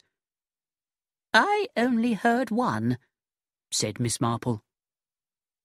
I can't remember it very well, said Lawrence. All I could think about was Anne. Miss Marple changed the subject. Inspector Slack asked me whether I heard the shot after Mr. Redding and Mrs. Protheroe had left the studio or before. I believe that it was after. Then it couldn't have been Dr. Stone, said Lawrence, although nobody has ever thought that he did shoot Protheroe. Ah, said Miss Marple. But I always think it wise to suspect everybody just a little. Well then, said Lawrence, can you think why Mrs. Lestrange visited Protheroe after dinner on Wednesday night? No, but I expect someone heard something. Perhaps, Mr. Redding, you can find out. Women servants hate talking to the police, but a nice-looking young man, I'm sure they would tell him at once. I'll go and try this evening, said Lawrence. But first, the vicar and I have a little job to do. So we said goodbye to Miss Marple and walked back to the woods. We went up the path until we came to a new place where it looked as though someone had left the path on the right-hand side. We turned and walked this way, but after a short distance there were no more broken bushes. So we went back to the path and walked a little farther along it.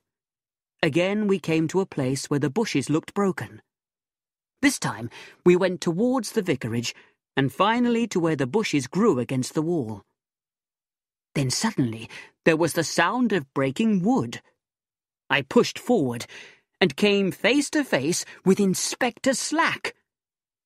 So it's you, he said. What are you both doing here? A little ashamed, we explained. Exactly, said the inspector. I had the same idea. Would you like to know something? Yes, I said. Whoever murdered Colonel Protheroe did not come this way. There's no sign that anyone climbed over this wall. Whoever shot the colonel came through the front door. There's no other way he could have come. Impossible, I cried. Why impossible? He said. Your door is open. Anyone can walk in. They know you are out. They know Mrs. Clement is in London. They know Dennis is at a tennis party. And they don't need to come through the village. Just opposite the vicarage gate is a public footpath. Yes, that's the way the person came. And it really seemed that he must be right.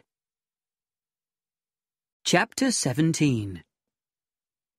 Inspector Slack came round to see me the next morning. Well, sir, he said, I found out about that telephone call that you received. And? It's rather strange. It was put through from the North Lodge of Old Hall. The place is empty, but a window was open. There were no fingerprints on the telephone because it had been cleaned. That tells us something. What? It shows that call was made deliberately to get you out of the house. So the murder was planned. If the call had just been a joke, the fingerprints would not have been wiped off so carefully. I understand. And I found out something else. You remember Mrs. Price Ridley's complaint about that call to her house? Yes. Well, we tracked it. And do you know where it came from? Mr. Lawrence Redding's cottage. What? I said. But it wasn't Mr. Redding who made the call. At that time, 6:30, he was on his way to the Blue Boar with Dr. Stone. So someone walked into the empty cottage and used the telephone. That's 2 strange telephone calls in one day, and I bet they were made by the same person. Why? Well, First, Mr. Redding's pistol, then his telephone. Someone's trying to make him look guilty. So why was the first call not made from his cottage?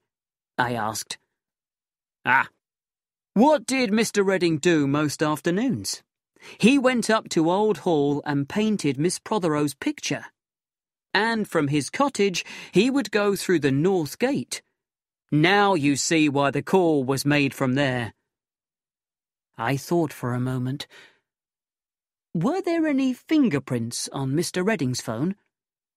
There were not, said the inspector crossly. That old woman who cleans for him wiped them off yesterday morning. But if only that shot hadn't come just at the end of the call, well, I'd know where to look. Where? Well, what about the lady who called on Colonel Protheroe the night before the murder? Mrs. Lestrange, I cried. Yes, the inspector said. Suppose Mrs. Lestrange had successfully blackmailed Protheroe in the past.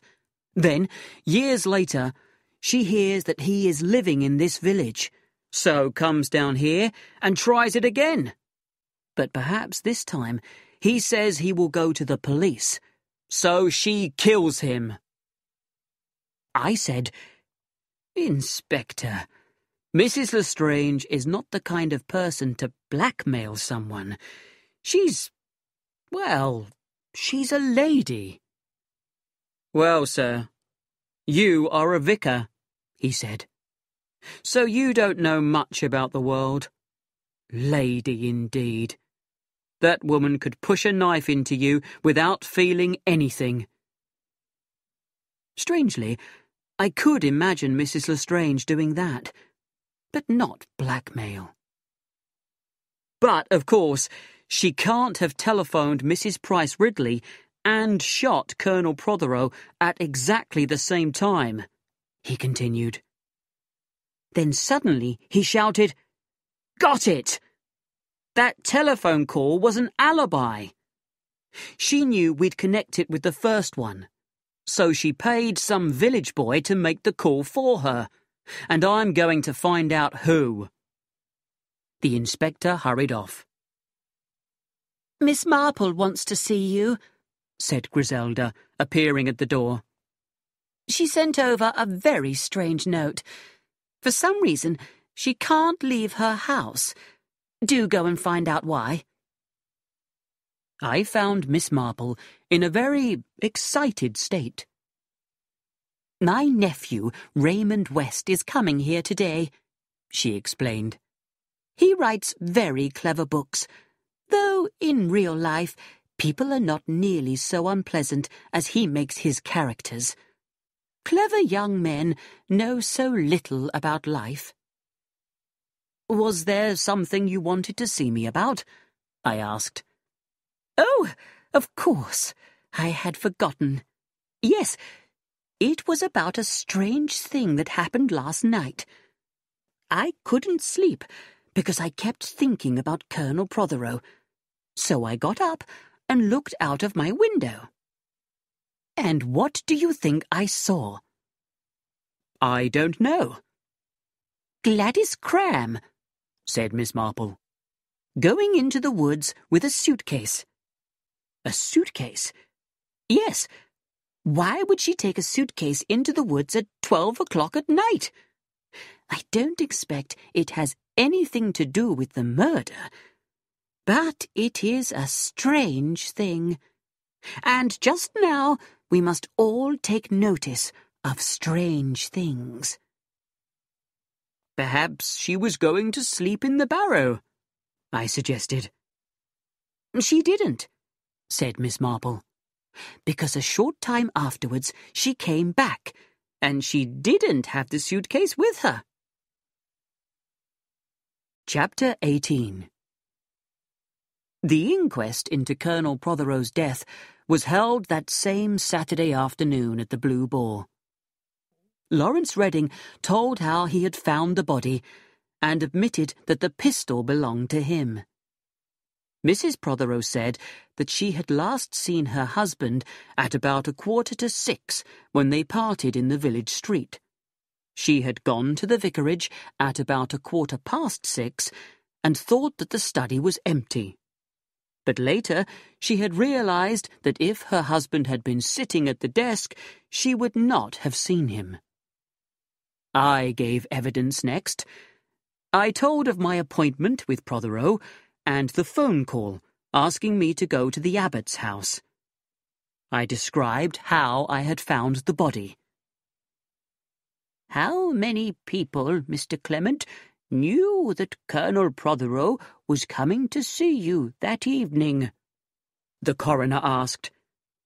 "My wife knew, and my nephew Dennis, and Colonel Protheroe himself mentioned it that morning in the village. Several people must have heard, as he spoke very loudly." Dr. Haydock then described the appearance of the body and the exact injuries. It was his opinion that the colonel had been shot at approximately 6:20 to 6:30, certainly not later than 6:35. Inspector Slack's evidence was careful and short. The unfinished letter was produced, and the time on it, 6:20, noted. And because of the clock, it was thought that the time of death was 6:22. Our servant, Mary, was next. She said she hadn't heard anything. Colonel Protheroe had arrived at 6:15 exactly. She heard the church clock just after she had shown him into the study. She didn't hear any shot. Well, of course, there must have been a shot, because the gentleman was found shot, but she had not heard it. Mrs. Lestrange had been asked to give evidence, but a medical certificate, signed by Dr. Haydock, said that she was too ill to attend. The last person to give evidence was Mrs. Archer, who cleaned Lawrence Redding's cottage. She recognized the pistol. She had seen it in Mr. Redding's sitting room. The last time she had seen it was on the day of the murder at lunchtime when she left. I was surprised.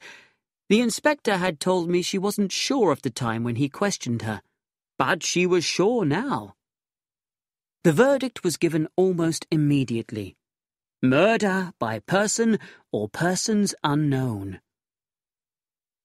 As I left, I saw a group of young men with bright, interested faces waiting outside.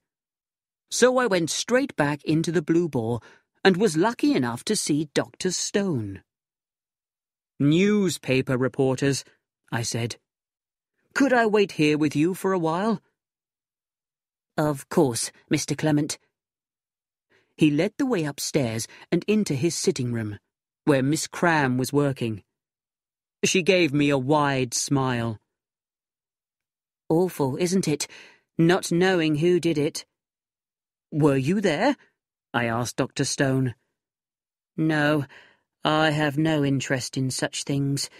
I only think about archaeology." "It must be very interesting," I said. This was just what he wanted to hear. Immediately he began to explain why it was so interesting. Dr. Stone was a little man. His head was round and bald, and he wore thick glasses. He soon began to explain his disagreement with Colonel Protheroe. A very stupid man. Because he had read a few books, he thought he knew more than a man who has studied the subject all his life, and— "You'll miss your train if you are not careful," interrupted Gladys. Oh. He looked at his watch. "This is a wonderful girl, Mr. Clement. She never forgets anything." He went into the next room and returned with a suitcase. "I'm going up to London for 2 days to see my mother and my lawyers. On Tuesday I shall return." Dr. Stone attempted to leave, carrying the suitcase, as well as a large coat and a bag of books. I rushed to help him, and so we walked together to the station. Dr. Stone with the suitcase, and I with the coat and books. "Goodness!" Dr. Stone suddenly cried. "The train!" A train from London was standing in the station, and the train for London was just coming in. We began to run, and inside we bumped into a very good-looking young man. I recognized him immediately as Miss Marple's nephew, and I apologized. But he was not pleased. Dr. Stone climbed on the train just before it started. I began to walk back to the village, and our local chemist, Mr. Cherubim, joined me. "He was lucky not to miss his train," he said. "But you can never be sure they will be on time. Do you know, last Thursday, the day of the murder, I had been to a meeting in London, and the 6:50 train was half an hour late. I didn't get home until 7:30. "Annoying," I said. Then I saw Lawrence Redding on the other side of the road, and told Mr. Cherubim that I had to speak to him. Chapter 19. "I am very glad to see you," said Lawrence. "Would you like to come to my cottage?" We went up the path, and he took a key from his pocket. "You keep the door locked now," I said. "Yes. Someone knew about that pistol of mine." He opened the door, and I went inside. "That means that the murderer must have been inside this house. Perhaps even had a drink with me." "Not necessarily," I replied. "The whole village probably knows where you keep your socks." Then suddenly I asked, "Was the pistol loaded?" Lawrence shook his head. "But there was a box of bullets beside it. Unless the real murderer is found, I shall be the suspect until I die. But let me tell you about last night." He had, following Miss Marple's advice, gone up to Old Hall and talked to the servant Rose. "It's about Colonel Protheroe's death," he had said to her. "I feel that someone might have seen or heard something, and I wondered if you could help me." "Yes, sir." I can imagine that Lawrence must have looked very attractive, with his blue eyes shining. "So, can you tell me anything about the lady who called to see Colonel Protheroe the night before he died?" "Mrs. Lestrange?" "Yes." "Well, Gladys said—" "Gladdy?" "Gladdy's a kitchen servant." "So, what did she say?" "Oh, nothing. We were just talking." Lawrence looked at her. "I wonder what Mrs. Lestrange wanted to see Colonel Protheroe about. Rose, if Gladdy overheard something, it might not seem important. I'd be so grateful to you." "Well, she was walking past the study window, and the master was there with the lady, and of course, he did talk very loud." "Of course," said Lawrence. "She couldn't avoid overhearing. Can I go into the kitchen and speak to her?" "Oh, no, sir," Rose cried. "She doesn't want anyone else to know." At last, a meeting was arranged in the garden, and here Lawrence spoke to a very nervous Gladdy. "I didn't hear much," she told him. "I understand." "Well, the master was very angry. After all these years, that's what he said, you dare to come here. Then he said, I refuse. You will not see her. I will not allow it." It sounded as though the lady wanted to tell Mrs. Protheroe something, and he didn't want her to. And I thought, men are all alike. Even Colonel Protheroe, a church warden, and— "Did you hear anything else?" "He said, I don't believe it. Whatever Dr. Haydock says, I don't believe it. Did you hear the lady speak at all? Only at the end. She said, 'By this time tomorrow night, you may be dead.' So, when I heard about the murder, I said to Rose, 'It's her who did it.'" I thought of Miss Marple's church warden, with his second secret family. Was this the same situation? I also wondered about Haydock. He had saved Mrs. Lestrange from giving evidence at the inquest. Perhaps he suspected her of the crime and was trying to protect her. But something in me said, it can't be her. Why? And then something else replied, because she's a very attractive woman. That's why. Chapter 20. When I got back to the vicarage, Griselda met me in the hall. There were tears in her eyes. "She's leaving." "Who's leaving?" "Mary." "Well," I said, "we'll get another servant." "Len," Griselda said, "don't you care?" I didn't. In fact, I felt rather happy at the thought of no more burnt vegetables and tough meat. "I suppose," I said, "that someone else has asked her to work for them." "No," said Griselda. "Nobody else wants her. But she's upset. So please go and talk to her." And she pushed me into the kitchen before I could argue. Mary was washing potatoes in the sink. "Mrs. Clements says that you wish to leave us," I said. "Will you tell me what has upset you?" "I have never been in a house where they had a murder," Mary said, "and I never want to be again." "I think that is very unlikely," I replied. "Well, anyway, Colonel Protheroe sent lots of poor fellows to prison just for shooting at a bird, and then, before he's even been buried, his daughter comes here and says I don't do my work properly." "Do you mean that Miss Protheroe came to this house?" "Yes. I found her here when I came back from that inquest. She was in the study. 'I'm looking for my little yellow hat,' she says.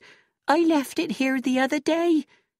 'Well,' I said, 'there was no hat here when I cleaned the room on Thursday morning.' And she said, 'But I don't expect you would have seen it. You don't spend much time cleaning a room, do you?' And she pointed at some dust on the table. So I said, 'If the vicar and his wife are satisfied, that is all that matters.' And she laughed and said, 'Oh, but are they?'" "Mary," I said, "we would be very sorry to lose you." There were tears in Mary's eyes. "I wouldn't like to upset you or Mrs. Clement." "Then that's all right," I said. I left the kitchen and found Griselda and Dennis waiting for me in the hall. "She's staying," I said, and told them what had upset Mary. "How like Lettice," said Dennis lovingly. "She never knows where she's left anything. It's partly what makes her so attractive to everybody." "Not Lawrence Redding," I said. "Oh, but Lawrence is very attractive himself," said Griselda. "So he likes the quiet type, like Anne. I don't think he has any idea that Lettice cares about him." "But she doesn't," said Dennis. "She doesn't even like him. She told me so." Griselda did not reply. She turned to me. "I forgot to tell you, Len. Miss Marple has invited us over tonight after dinner to entertain the nephew. I said we'd go." "Of course." I went into my study and walked over to the desk. Here Protheroe had sat when he had been shot.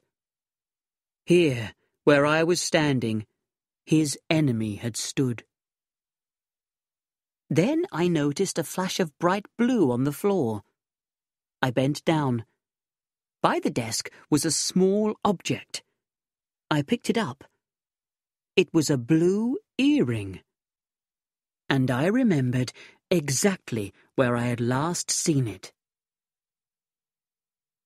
Chapter 21. Miss Marple's nephew, Raymond West, is supposed to be a wonderful writer. His books are about unpleasant people with very boring lives.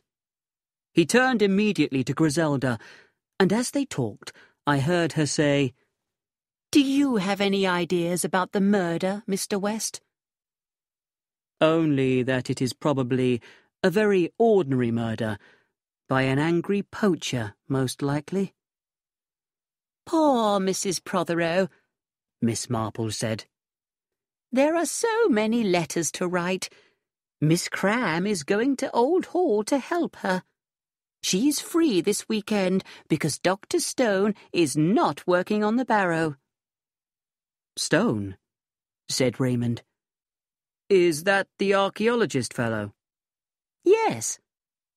I met him at a dinner not long ago, and we had a most interesting talk. I must visit him." "He's just gone to London," I said. "In fact, we bumped into you at the station this afternoon." "But that was a little fat man with glasses. That wasn't Stone." "I don't understand," I said. "The suitcase, of course," said Miss Marple. "It reminds me of the man who went round the village pretending to be the gas inspector. He stole a lot of valuable things." "Now, this really is interesting," said Raymond West. "But has it anything to do with the murder?" asked Griselda. "It is," Miss Marple said, "another strange thing." "Yes," I said, "and I think the inspector should be told about it." Chapter 22. Inspector Slack's orders, when I spoke to him on the telephone, were short and strong. We must say nothing to anybody about the suitcase, and a search for it would begin immediately. Griselda and I returned home very excited. But soon Dennis followed me into my study, looking upset. "What is the matter?" I asked. "I don't want to go into the Navy." I was very surprised. "But you love the sea. That's the job you have always wanted to do." "I want to go into banking. I need to get rich quickly. You've got to be rich to marry a girl who expects to have everything she wants." "You know," I said gently, "not all girls are like Lettice Protheroe." He was suddenly angry. "You don't like her. Nobody does. Even the Napiers are saying awful things about her. Just because she left their tennis party a bit early. But she was bored. And she's very kind, really. I wanted to leave too, but she said no, because it would upset the Napiers. So I stayed. I would do anything for Lettice." Poor boy. We said good night, and he went up to bed. Next morning at breakfast, Griselda showed me a note she had just received. It was from Anne Protheroe. "Dear Griselda, could you and the vicar come for lunch today? Something strange has happened, and I would like Mr. Clement's advice. With love, Anne Protheroe." "We must go, of course," said Griselda. "I wonder what has happened." "Well," I said, "the funeral is tomorrow morning. Perhaps it has something to do with that. At Old Hall, we were shown into the sitting room. Miss Cram was there with Anne Protheroe. I saw a reporter at the inquest, Anne said. He asked me if I wanted to find my husband's murderer, and I said yes. And then he asked me whether I suspected anyone, and I said no. And then he said, did I think the person who committed the crime knew the village? And I said, they certainly seemed to. And that was all. And now look at this. She held out a newspaper. Across the top were the words, Widow says she will never rest till she has hunted down her husband's murderer. It doesn't sound like me, does it? Said Anne. Griselda and I agreed. We then went into the dining room for lunch, where Lettice joined us. After we had had coffee, Anne said, I want to have a little talk with the vicar. I followed her up the stairs to her small sitting room. But, to my surprise, she continued along to the end of the passage, then up a narrow staircase and into a large, dark room under the roof. On the floor, there were suitcases, broken furniture, and some pictures. Anne smiled. I am sleeping very badly just now, and at about 3 o'clock this morning, I thought I heard someone moving about the house, so I got up to find out. I thought that the sounds came from up above, but when I called up these stairs, is anybody there? There was no answer, so I went back to bed. Then today, I decided to come up here, and I found this. A picture was leaning against the wall, with its back towards us. She turned it round. It was a picture of someone, but the face had been cut in such a violent way that it was unrecognizable. What a shocking thing, I said. Who is the picture of? I don't know. All these things were in the attic when I married Lucius, and I've never looked at them before. Do you think I ought to tell the police about it? I don't know. It doesn't seem to be connected with the murder, but it is another strange thing. I followed Anne down to her sitting room. What are your plans? I asked suddenly. Oh, I'm going to live here for another 6 months. I don't want to, but I have to. Because otherwise people will say that I ran away, because I felt guilty, especially when... She paused. When the 6 months are over, I am going to marry Lawrence. I thought, I said, that you would. She started to cry. You don't know how grateful I am to you.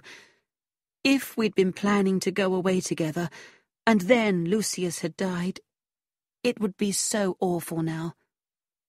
But you made us both see how wrong it would be. I, too, am thankful, I said. But you know, she sat up, unless the real murderer is found, people will always think it was Lawrence, especially when he marries me. That's another reason why I'm staying. I'm going to find out the truth, and that's why I asked Miss Cram to come here.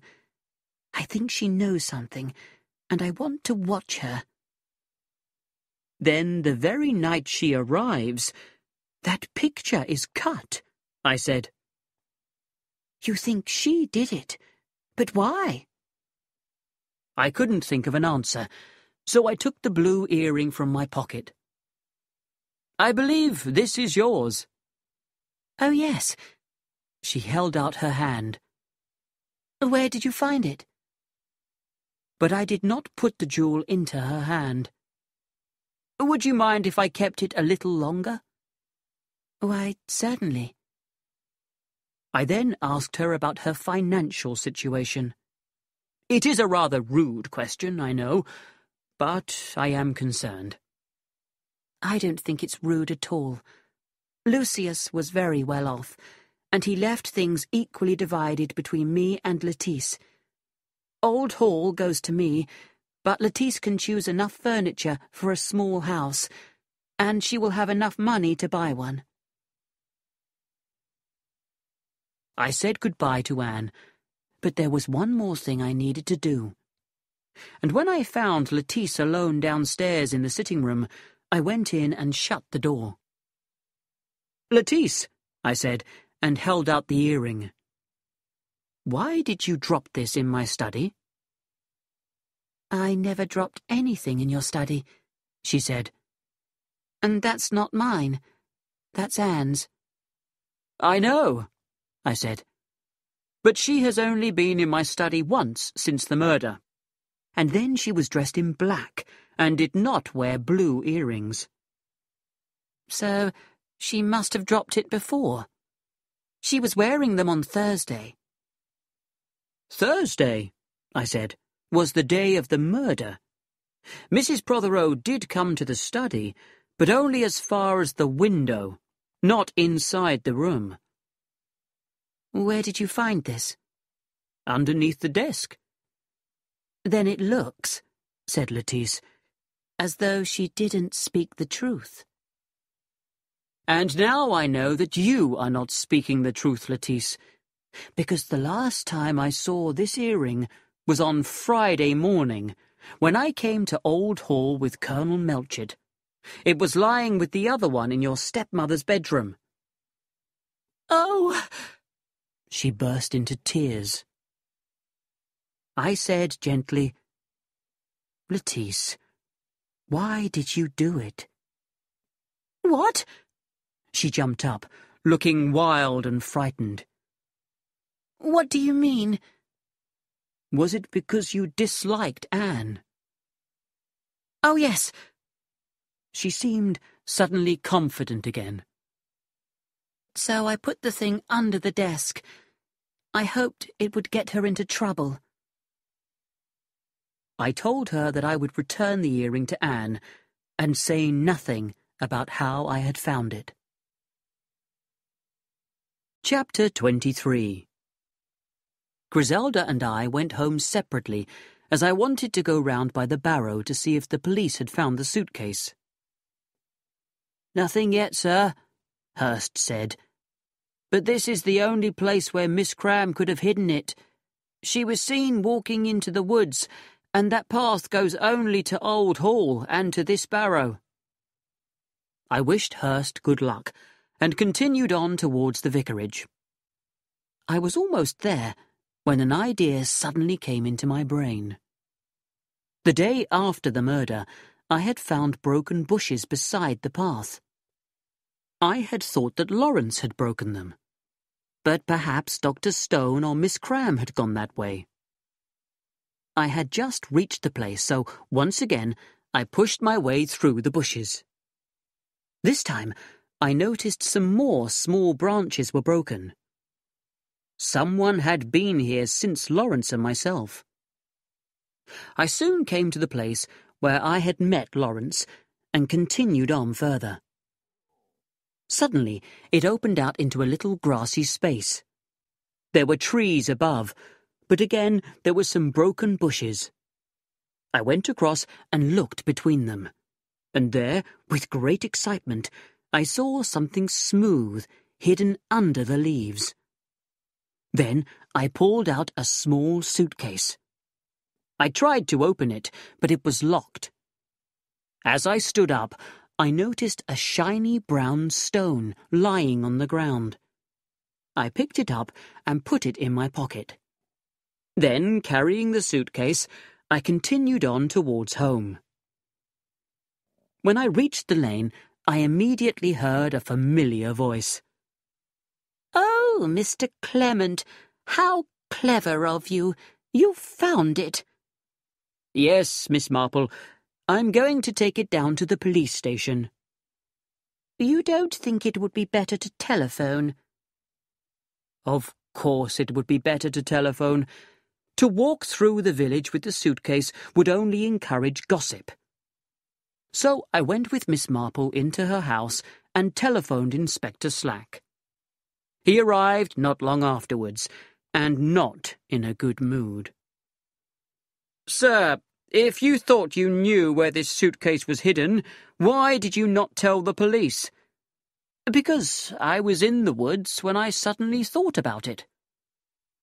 He had brought several keys with him, and in 1 minute the suitcase was open. The first thing we saw was a red scarf. Next, there was a very old coat. Then an old cap and an old pair of boots. At the bottom was a package wrapped in newspaper. The inspector tore it open. For a moment, no one spoke. Inside the parcel were some little silver objects and a silver plate. "Colonel Protheroe's 17th century Tatza," Miss Marple cried. "So that was their plan," the inspector replied. "Robbery. But no one has reported these things missing." "Perhaps they didn't know they were missing," I suggested. "Colonel Protheroe probably kept them locked away somewhere." "I must investigate this," said the inspector. "I'll go up to Old Hall now. That's why Dr. Stone went to London. He was afraid that because of the murder we might search his rooms and find this silver. So he told the girl to put on these old clothes and go and hide the suitcase in the woods. Then, when it was safe, he planned to return and collect it one night. Well, this proves he had nothing to do with the murder." When he had gone, I said, "Well, that's one mystery solved, and Stone is not a murder suspect." "It would seem so," said Miss Marple. "But isn't this silver very valuable?" "A Tatza sold the other day for over £1,000. "That's what I mean. The sale would take some time to arrange, and a lot of people would know about it. But if the robbery was reported, well, the things couldn't be sold at all." "I don't quite understand," I said. "Well, it seems to me that the only way this silver could be sold would be if it had been replaced by copies. And of course, as you say, then Dr. Stone would have no reason to murder Colonel Protheroe." "Exactly," I said. "Yes, but Colonel Protheroe did say that he was going to have all his things valued for insurance.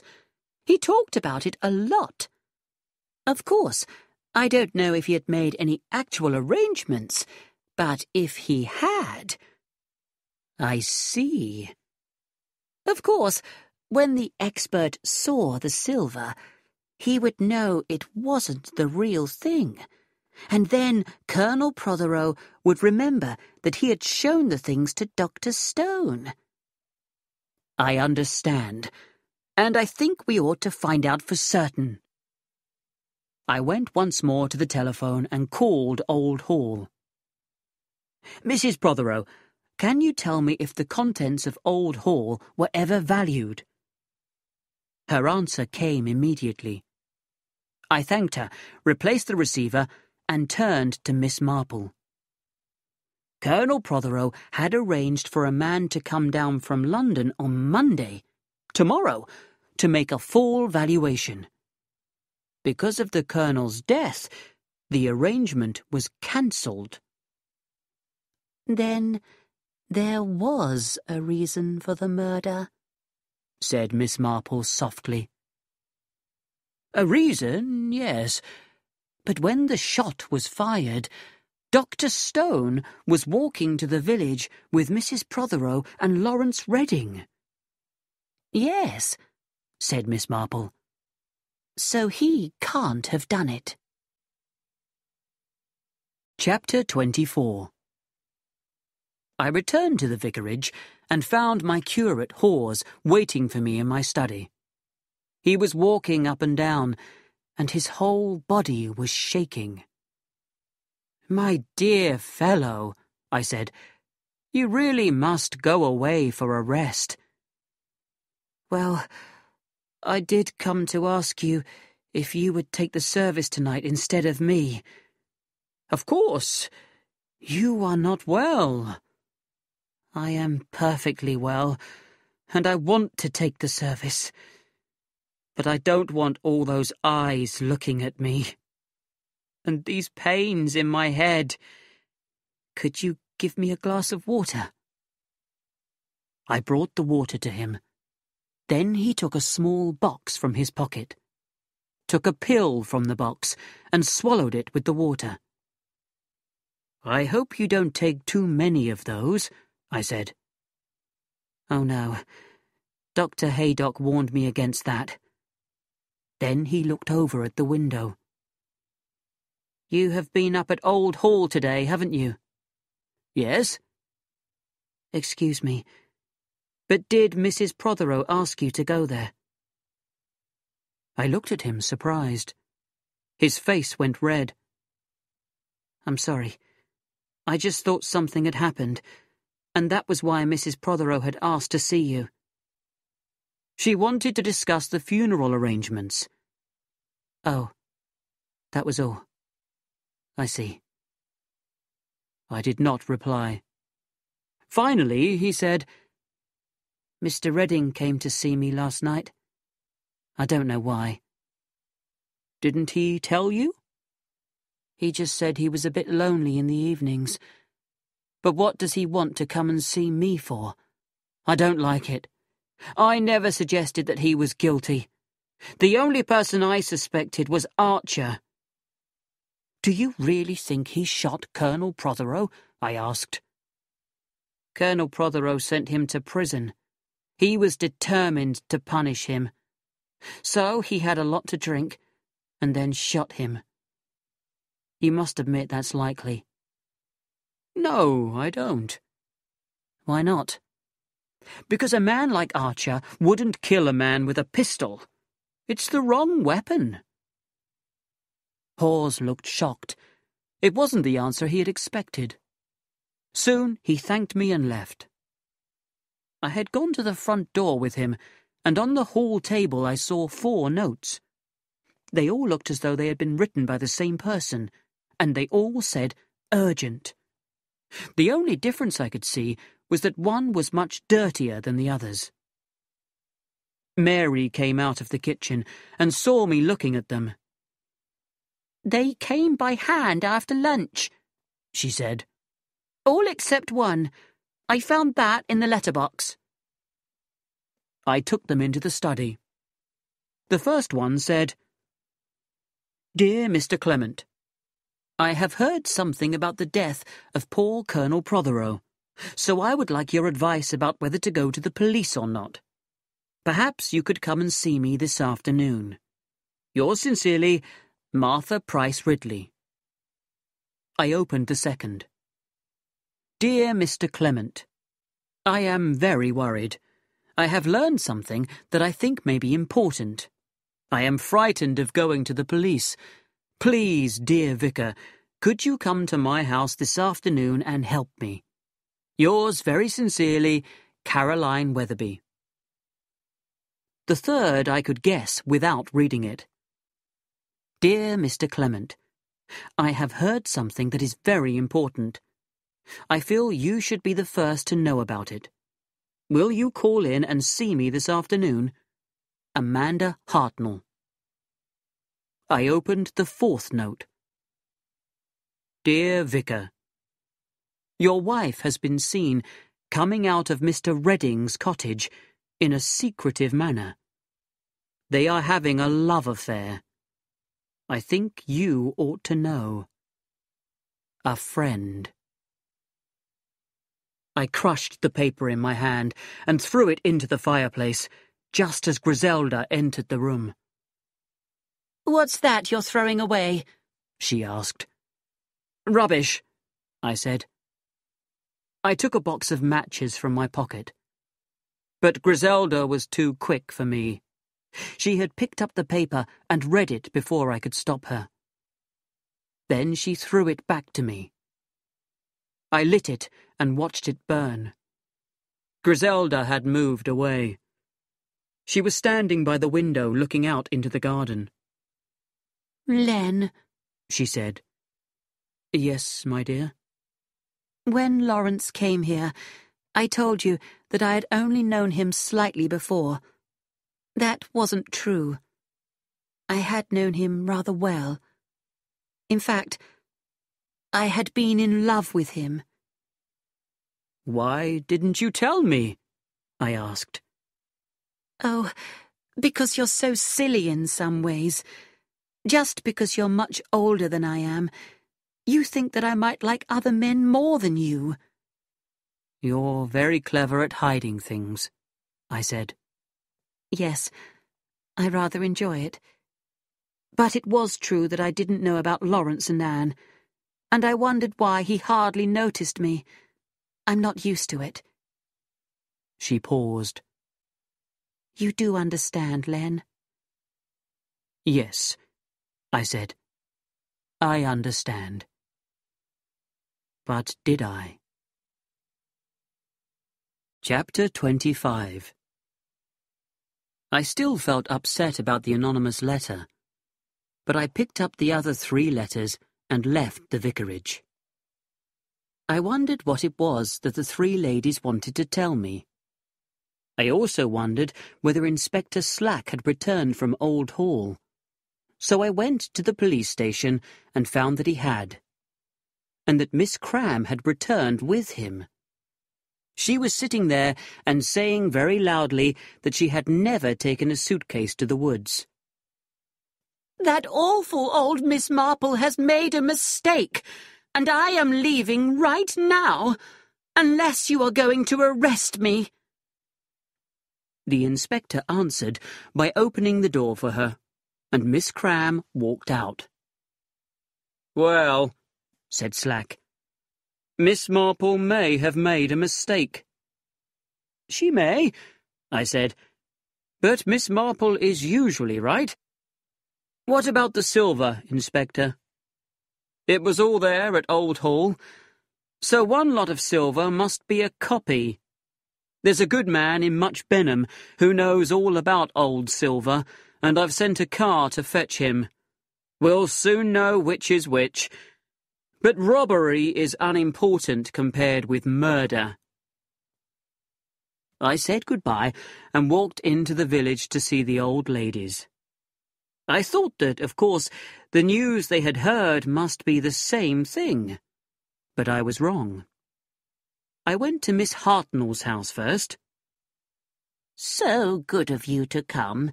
Nobody dislikes gossip more than I do, Vicar. But this is about duty." I could see that she was enjoying herself. "When I called on Mrs. Lestrange on the afternoon of the murder, I thought she was out. But I have heard that she has said she was at home all the time, and that she didn't answer the door because, well, she didn't want to see me." "She has been ill," I said. "Ill? Nonsense! And it is not true that she was in the house. She wasn't. I know." "How can you possibly know?" Miss Hartnell's face turned red. "I had rung the bell twice, perhaps 3 times, and I suddenly thought that perhaps it did not work." "Yes." I knew that it was easy to hear the bell from outside. "So I went round the house and knocked on the windows, and I looked through them as well, but there was no one in the house." "What time was this, Miss Hartnell?" "It must have been nearly 6 o'clock.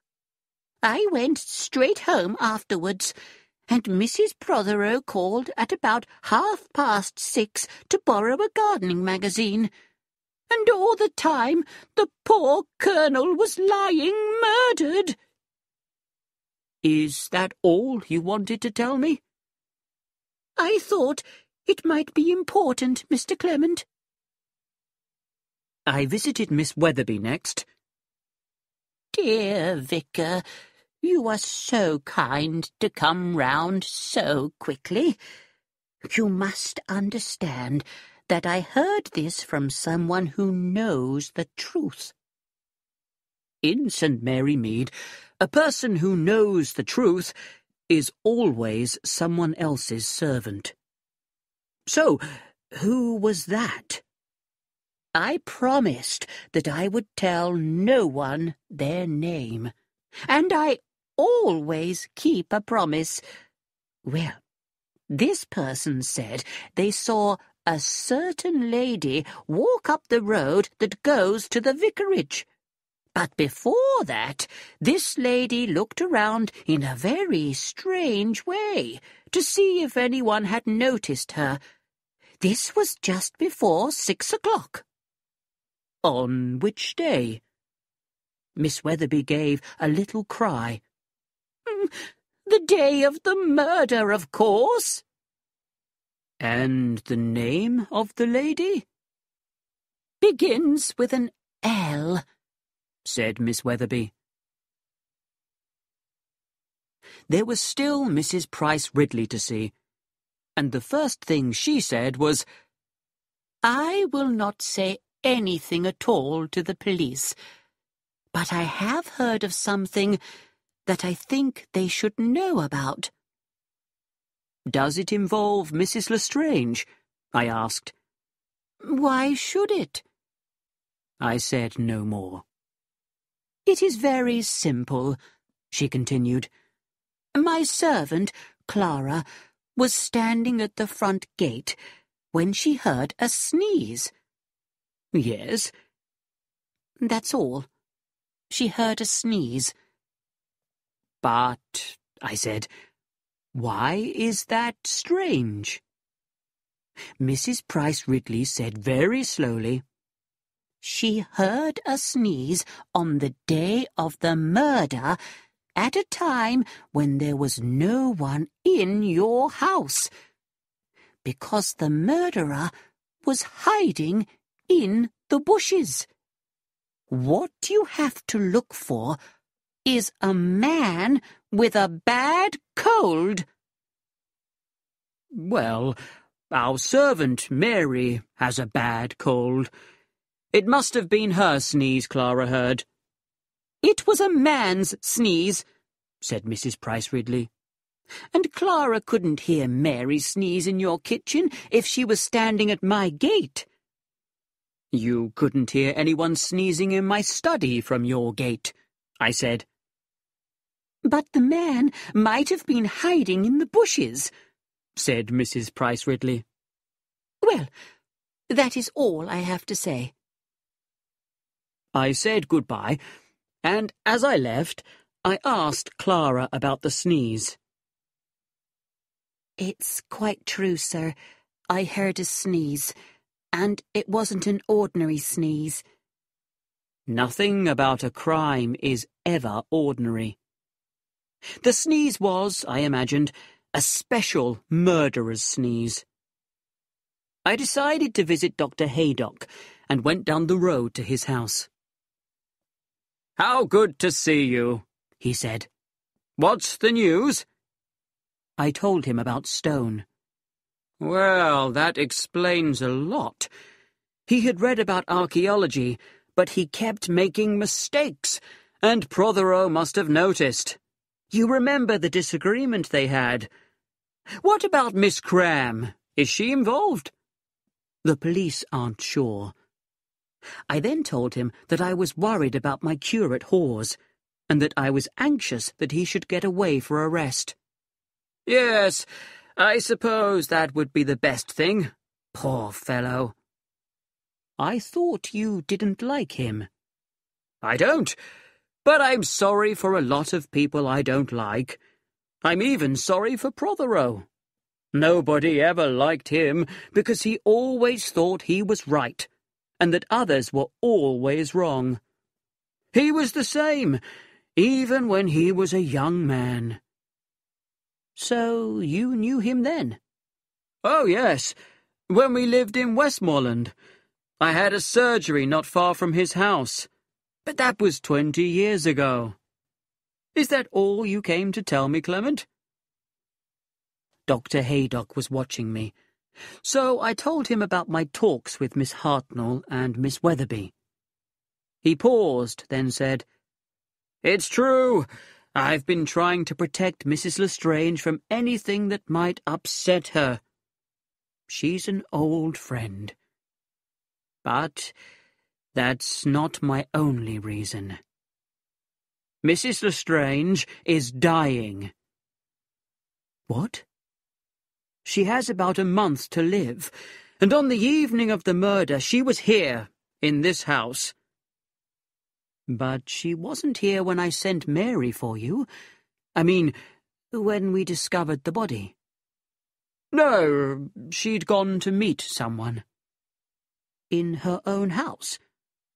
"I don't know, Clement." I believed him, but I suspected that he knew more than he said.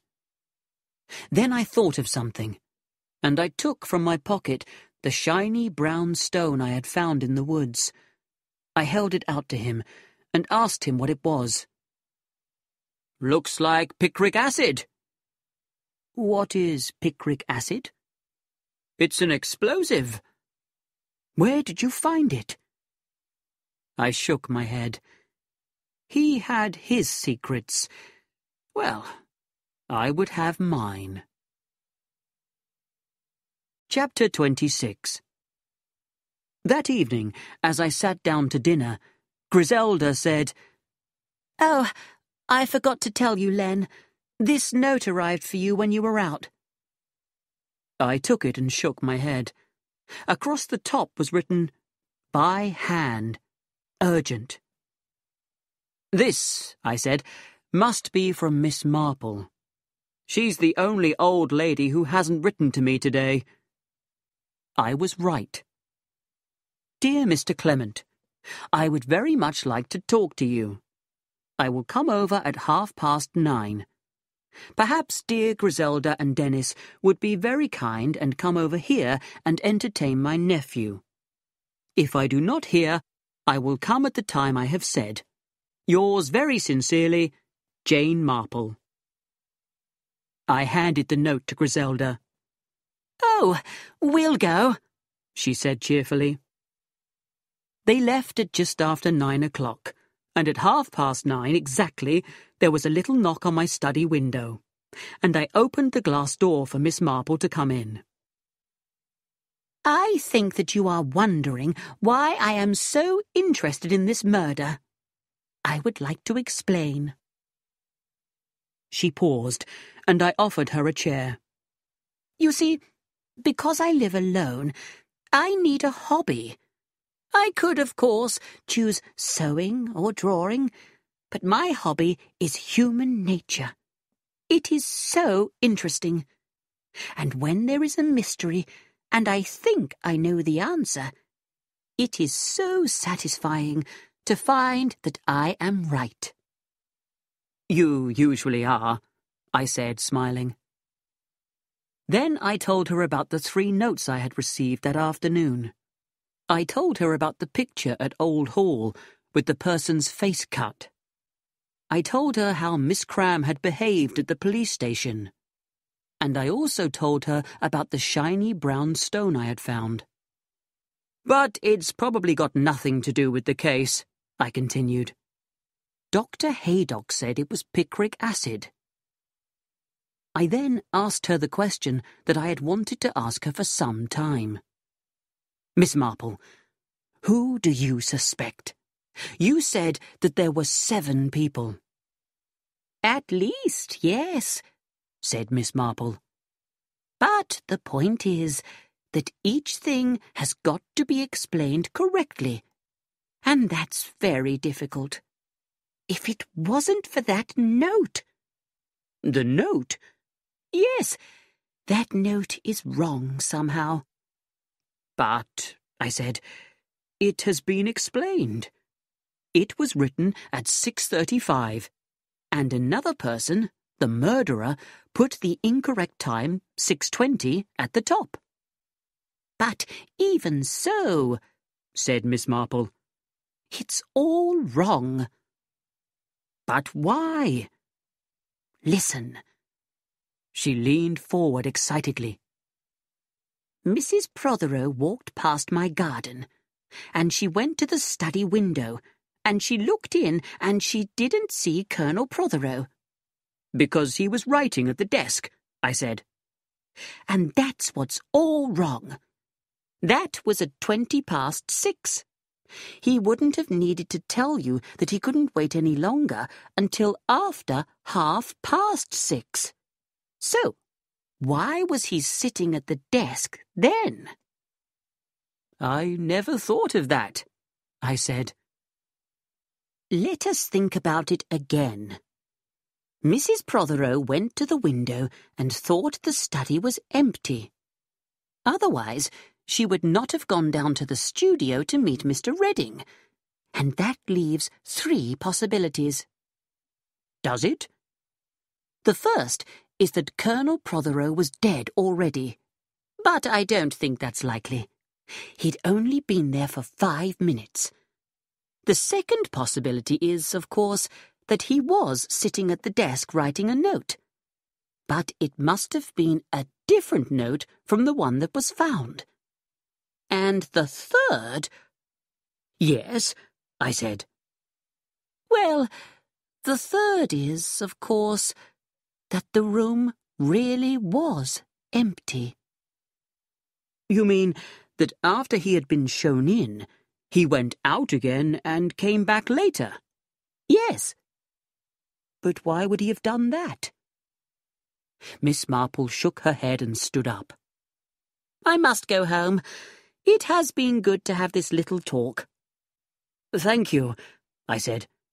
"But I feel more confused than before." "Oh, don't say that. I have one idea that fits nearly everything. That is, except for one coincidence. And I think one coincidence is all right.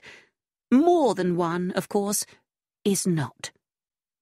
"So, you really think that you know who killed Colonel Protheroe?" I asked. "Yes, except for... if only that note had said something different." She moved towards the window, and on her way put her hand into the pot of a rather tired houseplant. "Poor thing. Your servant should water this plant every day. I suppose it is Mary who looks after it." "I'm not sure that 'looks after' are the right words for anything that Mary does," I said. She came back from the inquest and found Lettice Protheroe here, and Lettice told her that she didn't clean properly. It upset her. "Oh!"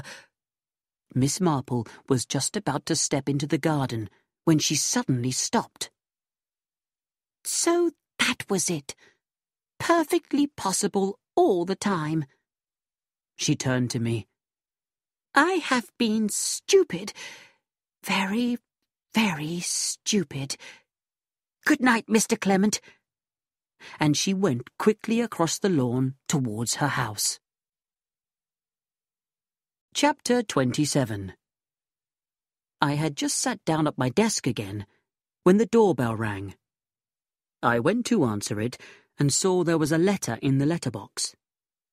I took it out, but as I did so, the bell rang again. So I put the letter in my pocket and opened the front door. It was Colonel Melchett. "Hello, Clement. I'm on my way home from town. Thought I'd just say hello and see if you could give me a drink."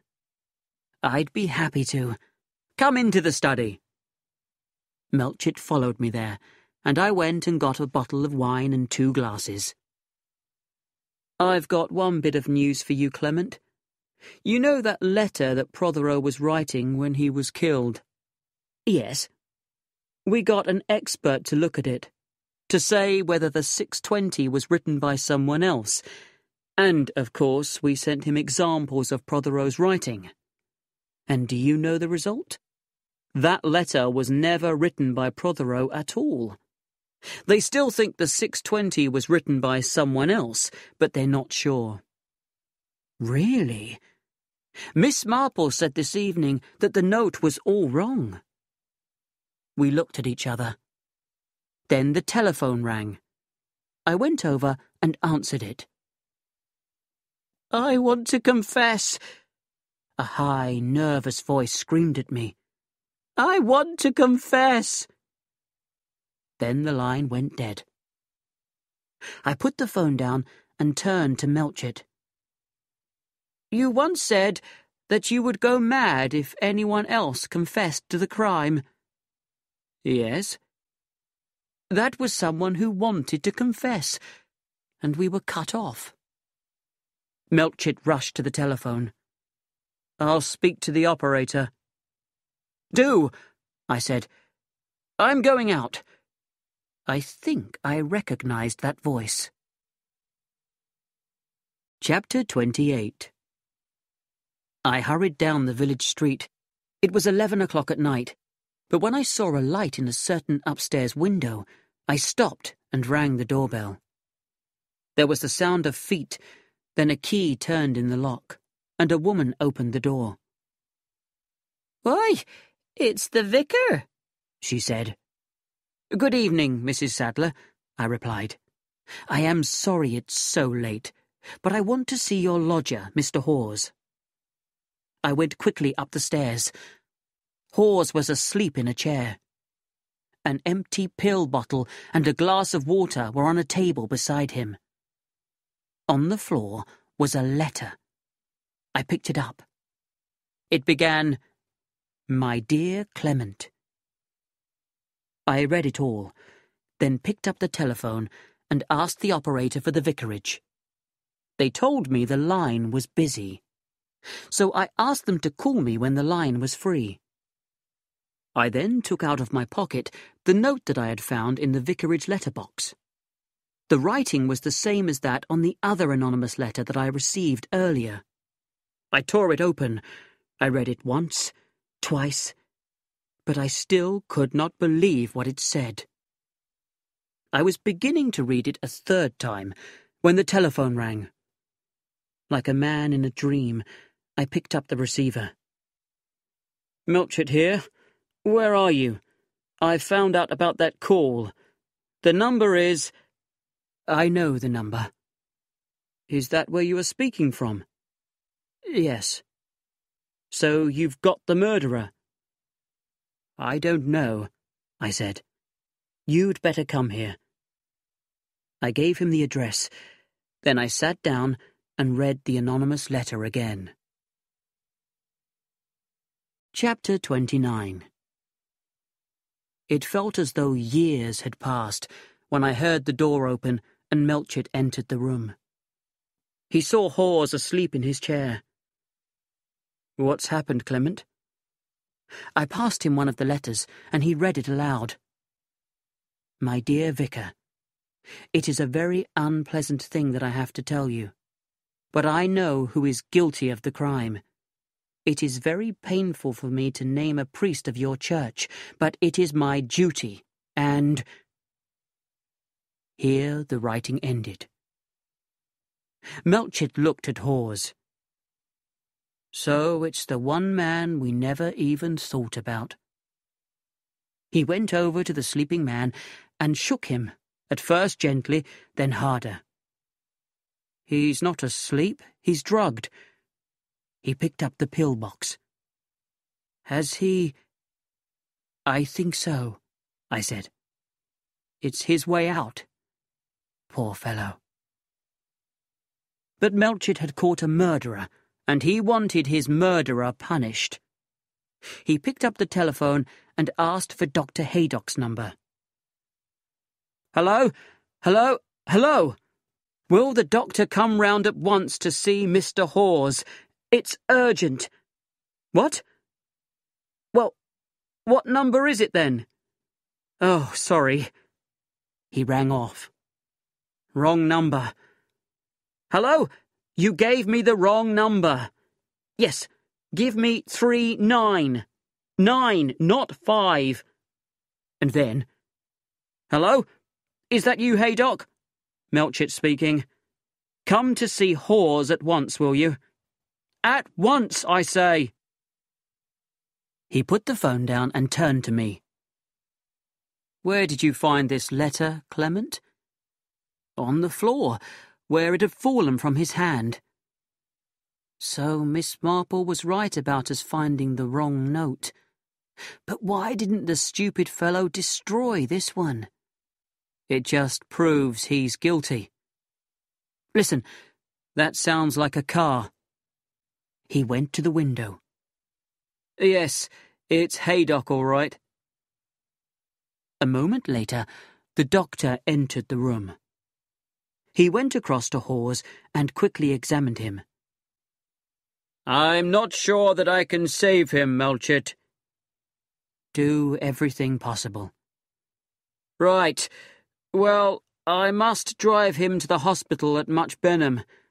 Help me to carry him down to the car. We both did so. As Dr. Haydock climbed into the driving seat, he said, You won't be able to put him in prison.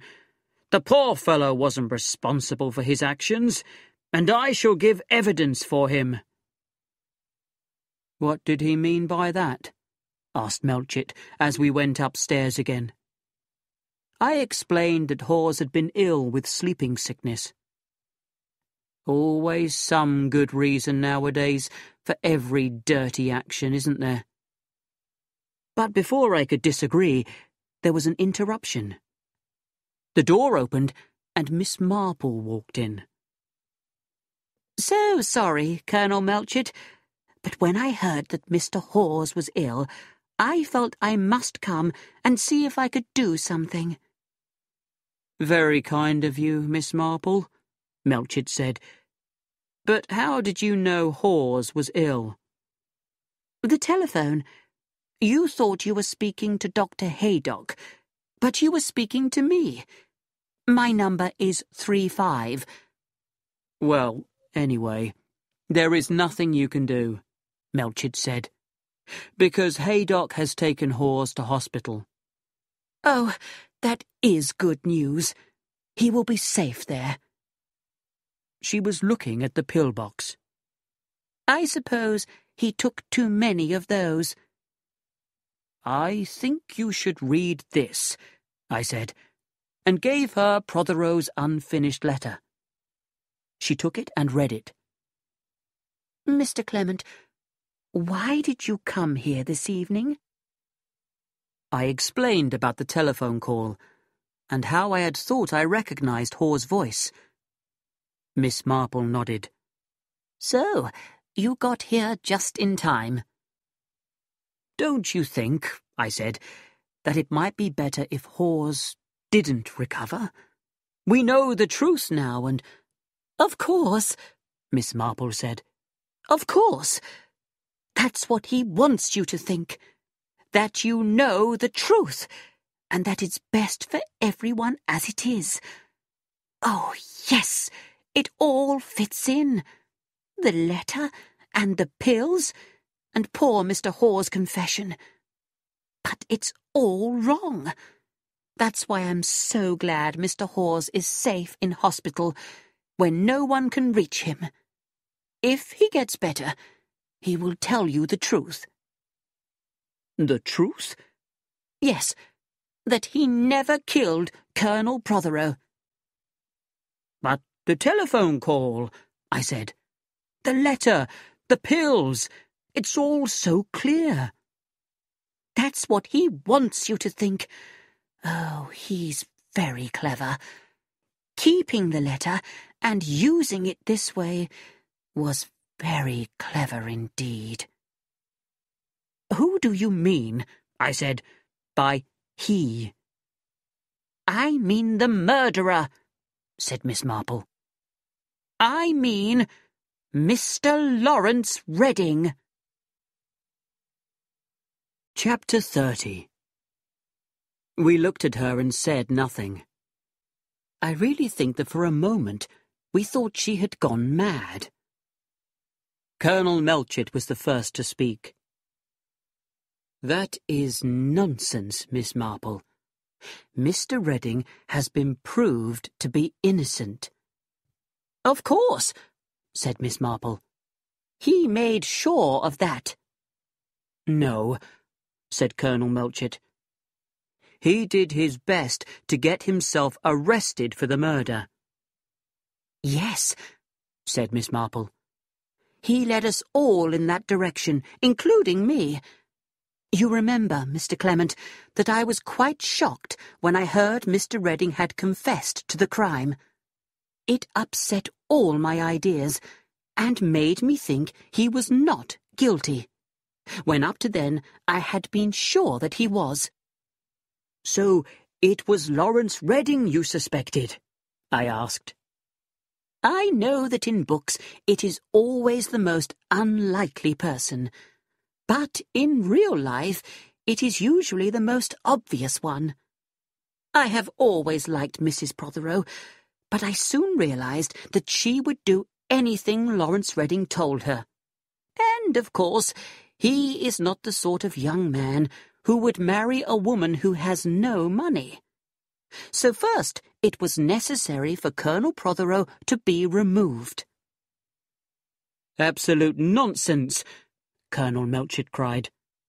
"We know everything that Redding was doing up to 6:50, and Dr. Haydock says Protheroe could not have been shot then." "No, indeed, because it was Mrs. Protheroe who shot Colonel Protheroe, not Mr. Redding." Again, we looked at her.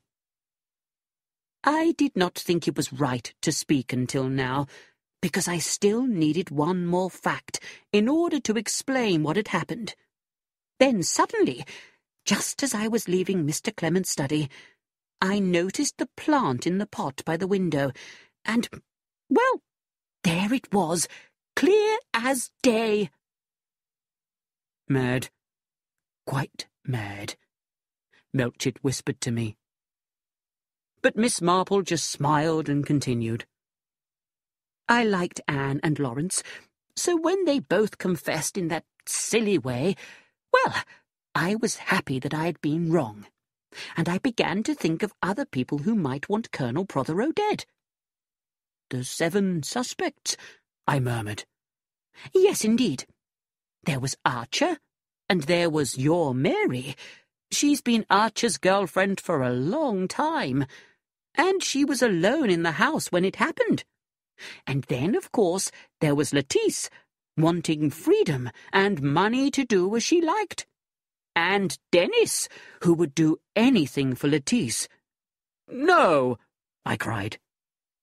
And then, of course, there is poor Mr. Hawes. And you?" "Me?" I said. "Well, yes. There was that church money that disappeared. Either you or Mr. Hawes must have taken it. Of course, I was always sure it was Mr. Hawes. But then, there was also dear Griselda." "But Mrs. Clement was not even here," interrupted Melchett. "She returned from London on the 6:50 train." "That's what she told you," said Miss Marple. "But that train was half an hour late.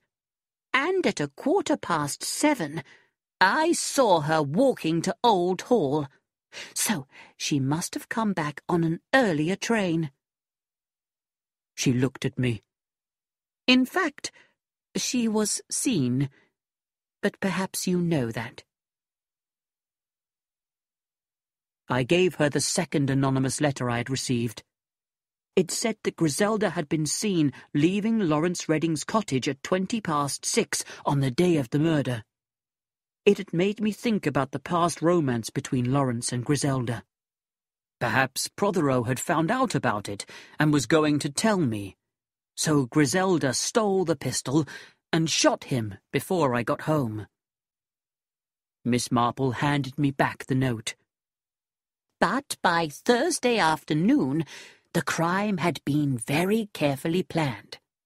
Lawrence Redding first called on the vicar, knowing that he was out. He had with him the pistol, which he hid in that plant pot. When the vicar came in, Lawrence explained that he had called to tell him that he had decided to leave the village. At 5:30, he telephoned the vicar from the North Lodge, pretending he was the wife of a dying man. Mrs. Protheroe and her husband had just gone into the village, and, very strangely, she did not take her handbag. Just before 6:20, she walked past my garden and stopped to speak to me. This was so that I would notice that she had no gun with her. Then she went round the corner of the house to the study window. The poor Colonel was sitting at the desk writing his letter to you. She took the pistol from the pot, came up behind him and shot him. Then she dropped the pistol on the floor and walked down to the studio. "But the shot," said Melchett. "You didn't hear the shot." "There is, I think, something called a Maxim silencer.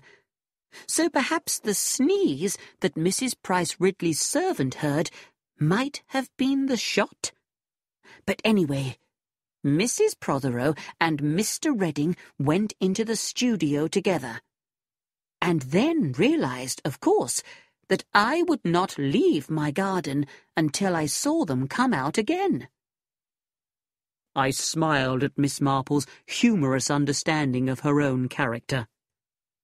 But when they did come out, their behaviour was happy and normal, and that was a bad mistake. Because if they had really said goodbye to each other, they would have been sad.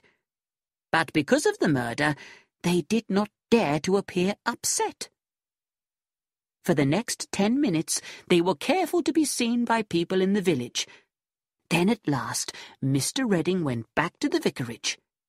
He picked up the pistol and the silencer and left the forged letter with the time written on it in blue ink.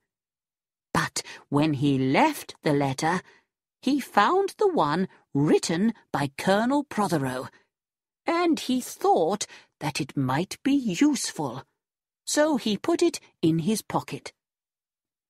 Then he altered the time of the clock to the same as on the forged letter. He did not know that it was always kept a quarter of an hour ahead.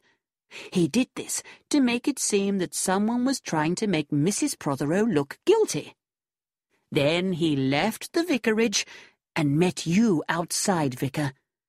And he acted as though he was very upset, which was clever, because someone who had just committed a murder would, of course, try to behave normally.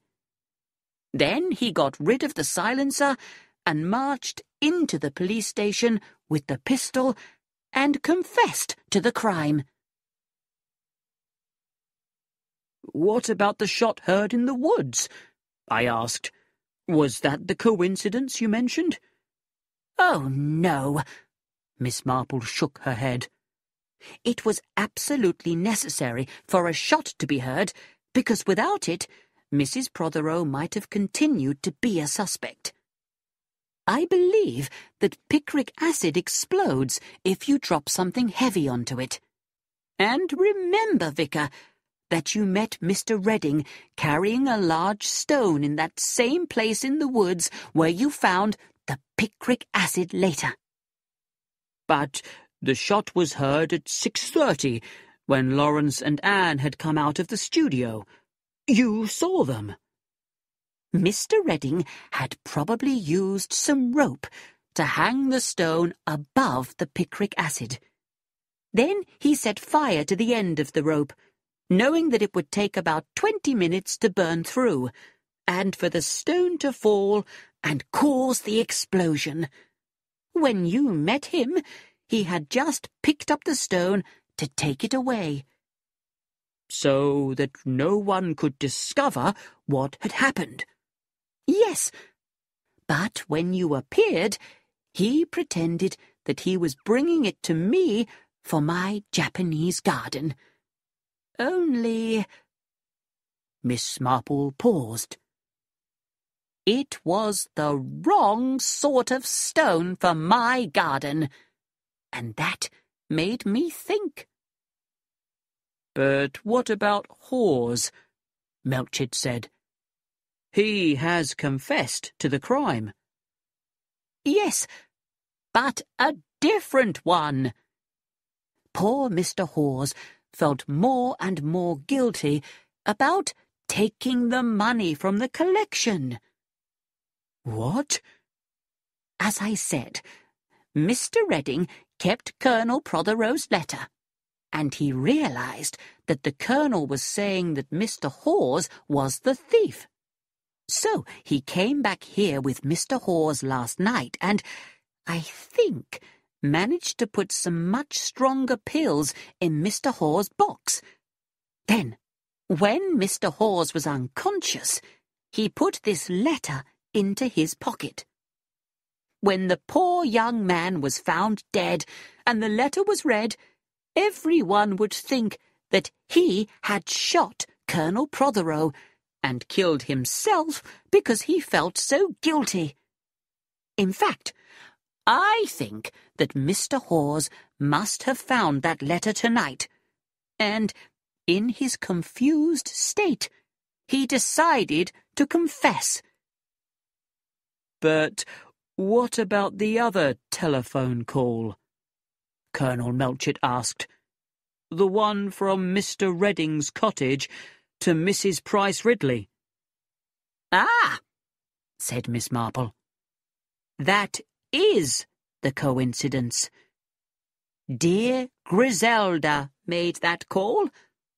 She and Dennis had heard that Mrs. Price Ridley had been gossiping about the vicar and the church money, and they thought that this would make her stop. The coincidence was that the call was made at exactly the same time as the pretend shot from the wood, so it seemed that the two must be connected." "Your explanation is a very good one, Miss Marple," Melchett said. "But I don't believe you can prove any of it." "I know," said Miss Marple. "But you do believe it is true, don't you?" "Yes, I do. But we need the proof." Miss Marple coughed. "That is why I thought perhaps—" "Yes?" "We might be allowed to set a little trap." Chapter 31. I looked at her, shocked. "A trap? What kind of a trap?" "What if someone telephoned Mr. Redding and warned him?" Miss Marple said.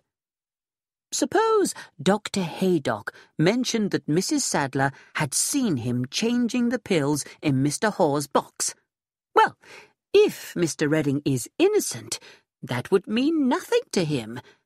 But if he isn't—" "He might do something stupid," I said. "And prove he's guilty," said Melchett. "Yes, but would Haydock be willing to do that?" Miss Marple interrupted him excitedly. "Oh, it was just a thought. But here is Dr. Haydock, so we can ask him." Haydock came into the room, looking very tired. "I think Hawes is going to live, although perhaps I wish that he wasn't." "You may think differently," said Melchett, "when you have heard what we now know." And he quickly told him about Miss Marple's explanation of the crime. And then he told him of her idea. Haydock's gentle opinions about criminals changed immediately. "If this is true," he said, "I'll do anything you want. That poor fellow Hawes, he nearly died, and if he hadn't, he would have been found guilty of murder. Lawrence Redding deserves the heaviest punishment possible." So he began to arrange the trap with Melchett, and I walked Miss Marple home. Chapter 32. There is not much more to tell. Miss Marple's plan succeeded. Lawrence Redding was not an innocent man, and so the news that Mrs. Sadler had seen him change Mr. Hawes' pills did indeed make him do something stupid. His first thought, I imagine, must have been to run away, but he could not leave without telling Anne. So he went up to Old Hall that night, and 2 of Colonel Melchett's policemen followed him. He threw small stones at Anne's window to wake her up, and she came down to the garden to talk to him. So the 2 policemen heard the whole conversation. And it proved that Miss Marple had been right in every detail. Lawrence Redding and Anne Protheroe were accused of the murder and found guilty in court. Inspector Slack was praised for his energy and ability. Nothing at all was said about Miss Marple's part in solving the crime, and that was how she wanted it. Lettice came to see me just after they were arrested. She wandered into my study and told me that she had always been sure her stepmother was involved. Saying that she had lost her yellow hat had been an excuse to search my study. She hoped that she would find something the police had not. But when she had found nothing, she had dropped Anne's earring by the desk. I knew she had done it, so what did it matter if that proved she had killed him? There are some things that Lettice will never understand. "What are you going to do now?" I asked her. "When it's all over, I am going abroad, with my mother." I looked up, surprised. "Didn't you guess? Mrs. Lestrange is my mother. She is dying, and she wanted to see me, so she came down here using a different name. Dr. Haydock helped her. He was in love with her once. I think he still is. Anyway, she went to see Father and told him she was dying and wanted to see me so much. Father was an awful man. He said I thought she was dead. But Mother sent a note to me, and I arranged to leave the tennis party early and meet her near the vicarage at 6:15. We left each other before 6:30, but afterwards I was frightened that the police might think she had killed Father. That was why I cut up that old picture of her. I was afraid the police might recognize it. Dr. Haydock was frightened too. Sometimes, I believe, he really thought she had done it." She paused. "It's strange. She and I belong to each other. Father and I didn't. But Mother, well, I shall be with her till the end." She got up, and I held her hand. "Someday, I hope, you will be happy. You deserve it, Lettice." "Do I really?" she said, with a little laugh. "I'm not sure about that. Goodbye, Mr. Clement. You've been very kind to me always. You and Griselda." Griselda? I needed to tell her how badly the anonymous letter had upset me. At first, she laughed, and then she told me that I should have trusted her. "However," she added, "I'm going to be very serious and well-behaved from now on." I found it hard to imagine Griselda like that. She continued, "You see, Len, I have something new coming into my life. It's coming into your life too. And you can't call me a dear child anymore when we have a real child of our own. I have also decided that since now I'm going to be a real wife and mother, I must look after the house as well. So I have bought 2 books, one on house management and one on mother love." "You haven't bought a book on how to treat a husband, have you?" I asked, as I put my arms round her. "I don't need to," said Griselda. "I love you dearly. What more do you want?" "Nothing," I said. "Could you say, just once, that you love me madly?" "Griselda," I said, "not only that, but I worship you." My wife was just about to kiss me, when suddenly she pulled away. "Miss Marple's coming. Don't say a word to her about the baby. I don't want everyone telling me to lie down all the time. Tell her I've gone to play tennis. That will stop her thinking anything about babies." Miss Marple came to the window, smiled, and asked for Griselda. "Griselda," I said, "has gone to play tennis."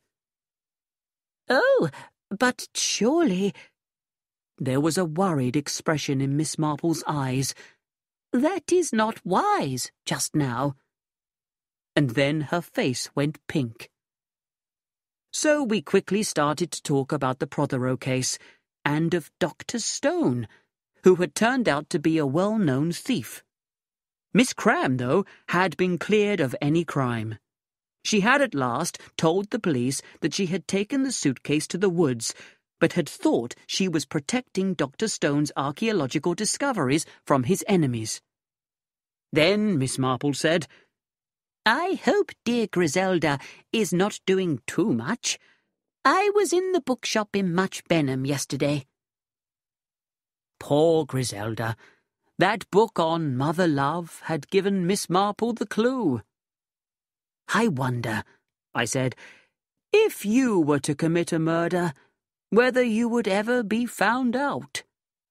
"What an awful idea," said Miss Marple. "And how naughty of you, Mr. Clement." She got up. "But of course, you are feeling very cheerful." She paused by the window. "My love to dear Griselda, and tell her that any little secret is safe with me." "Really, Miss Marple, is rather sweet."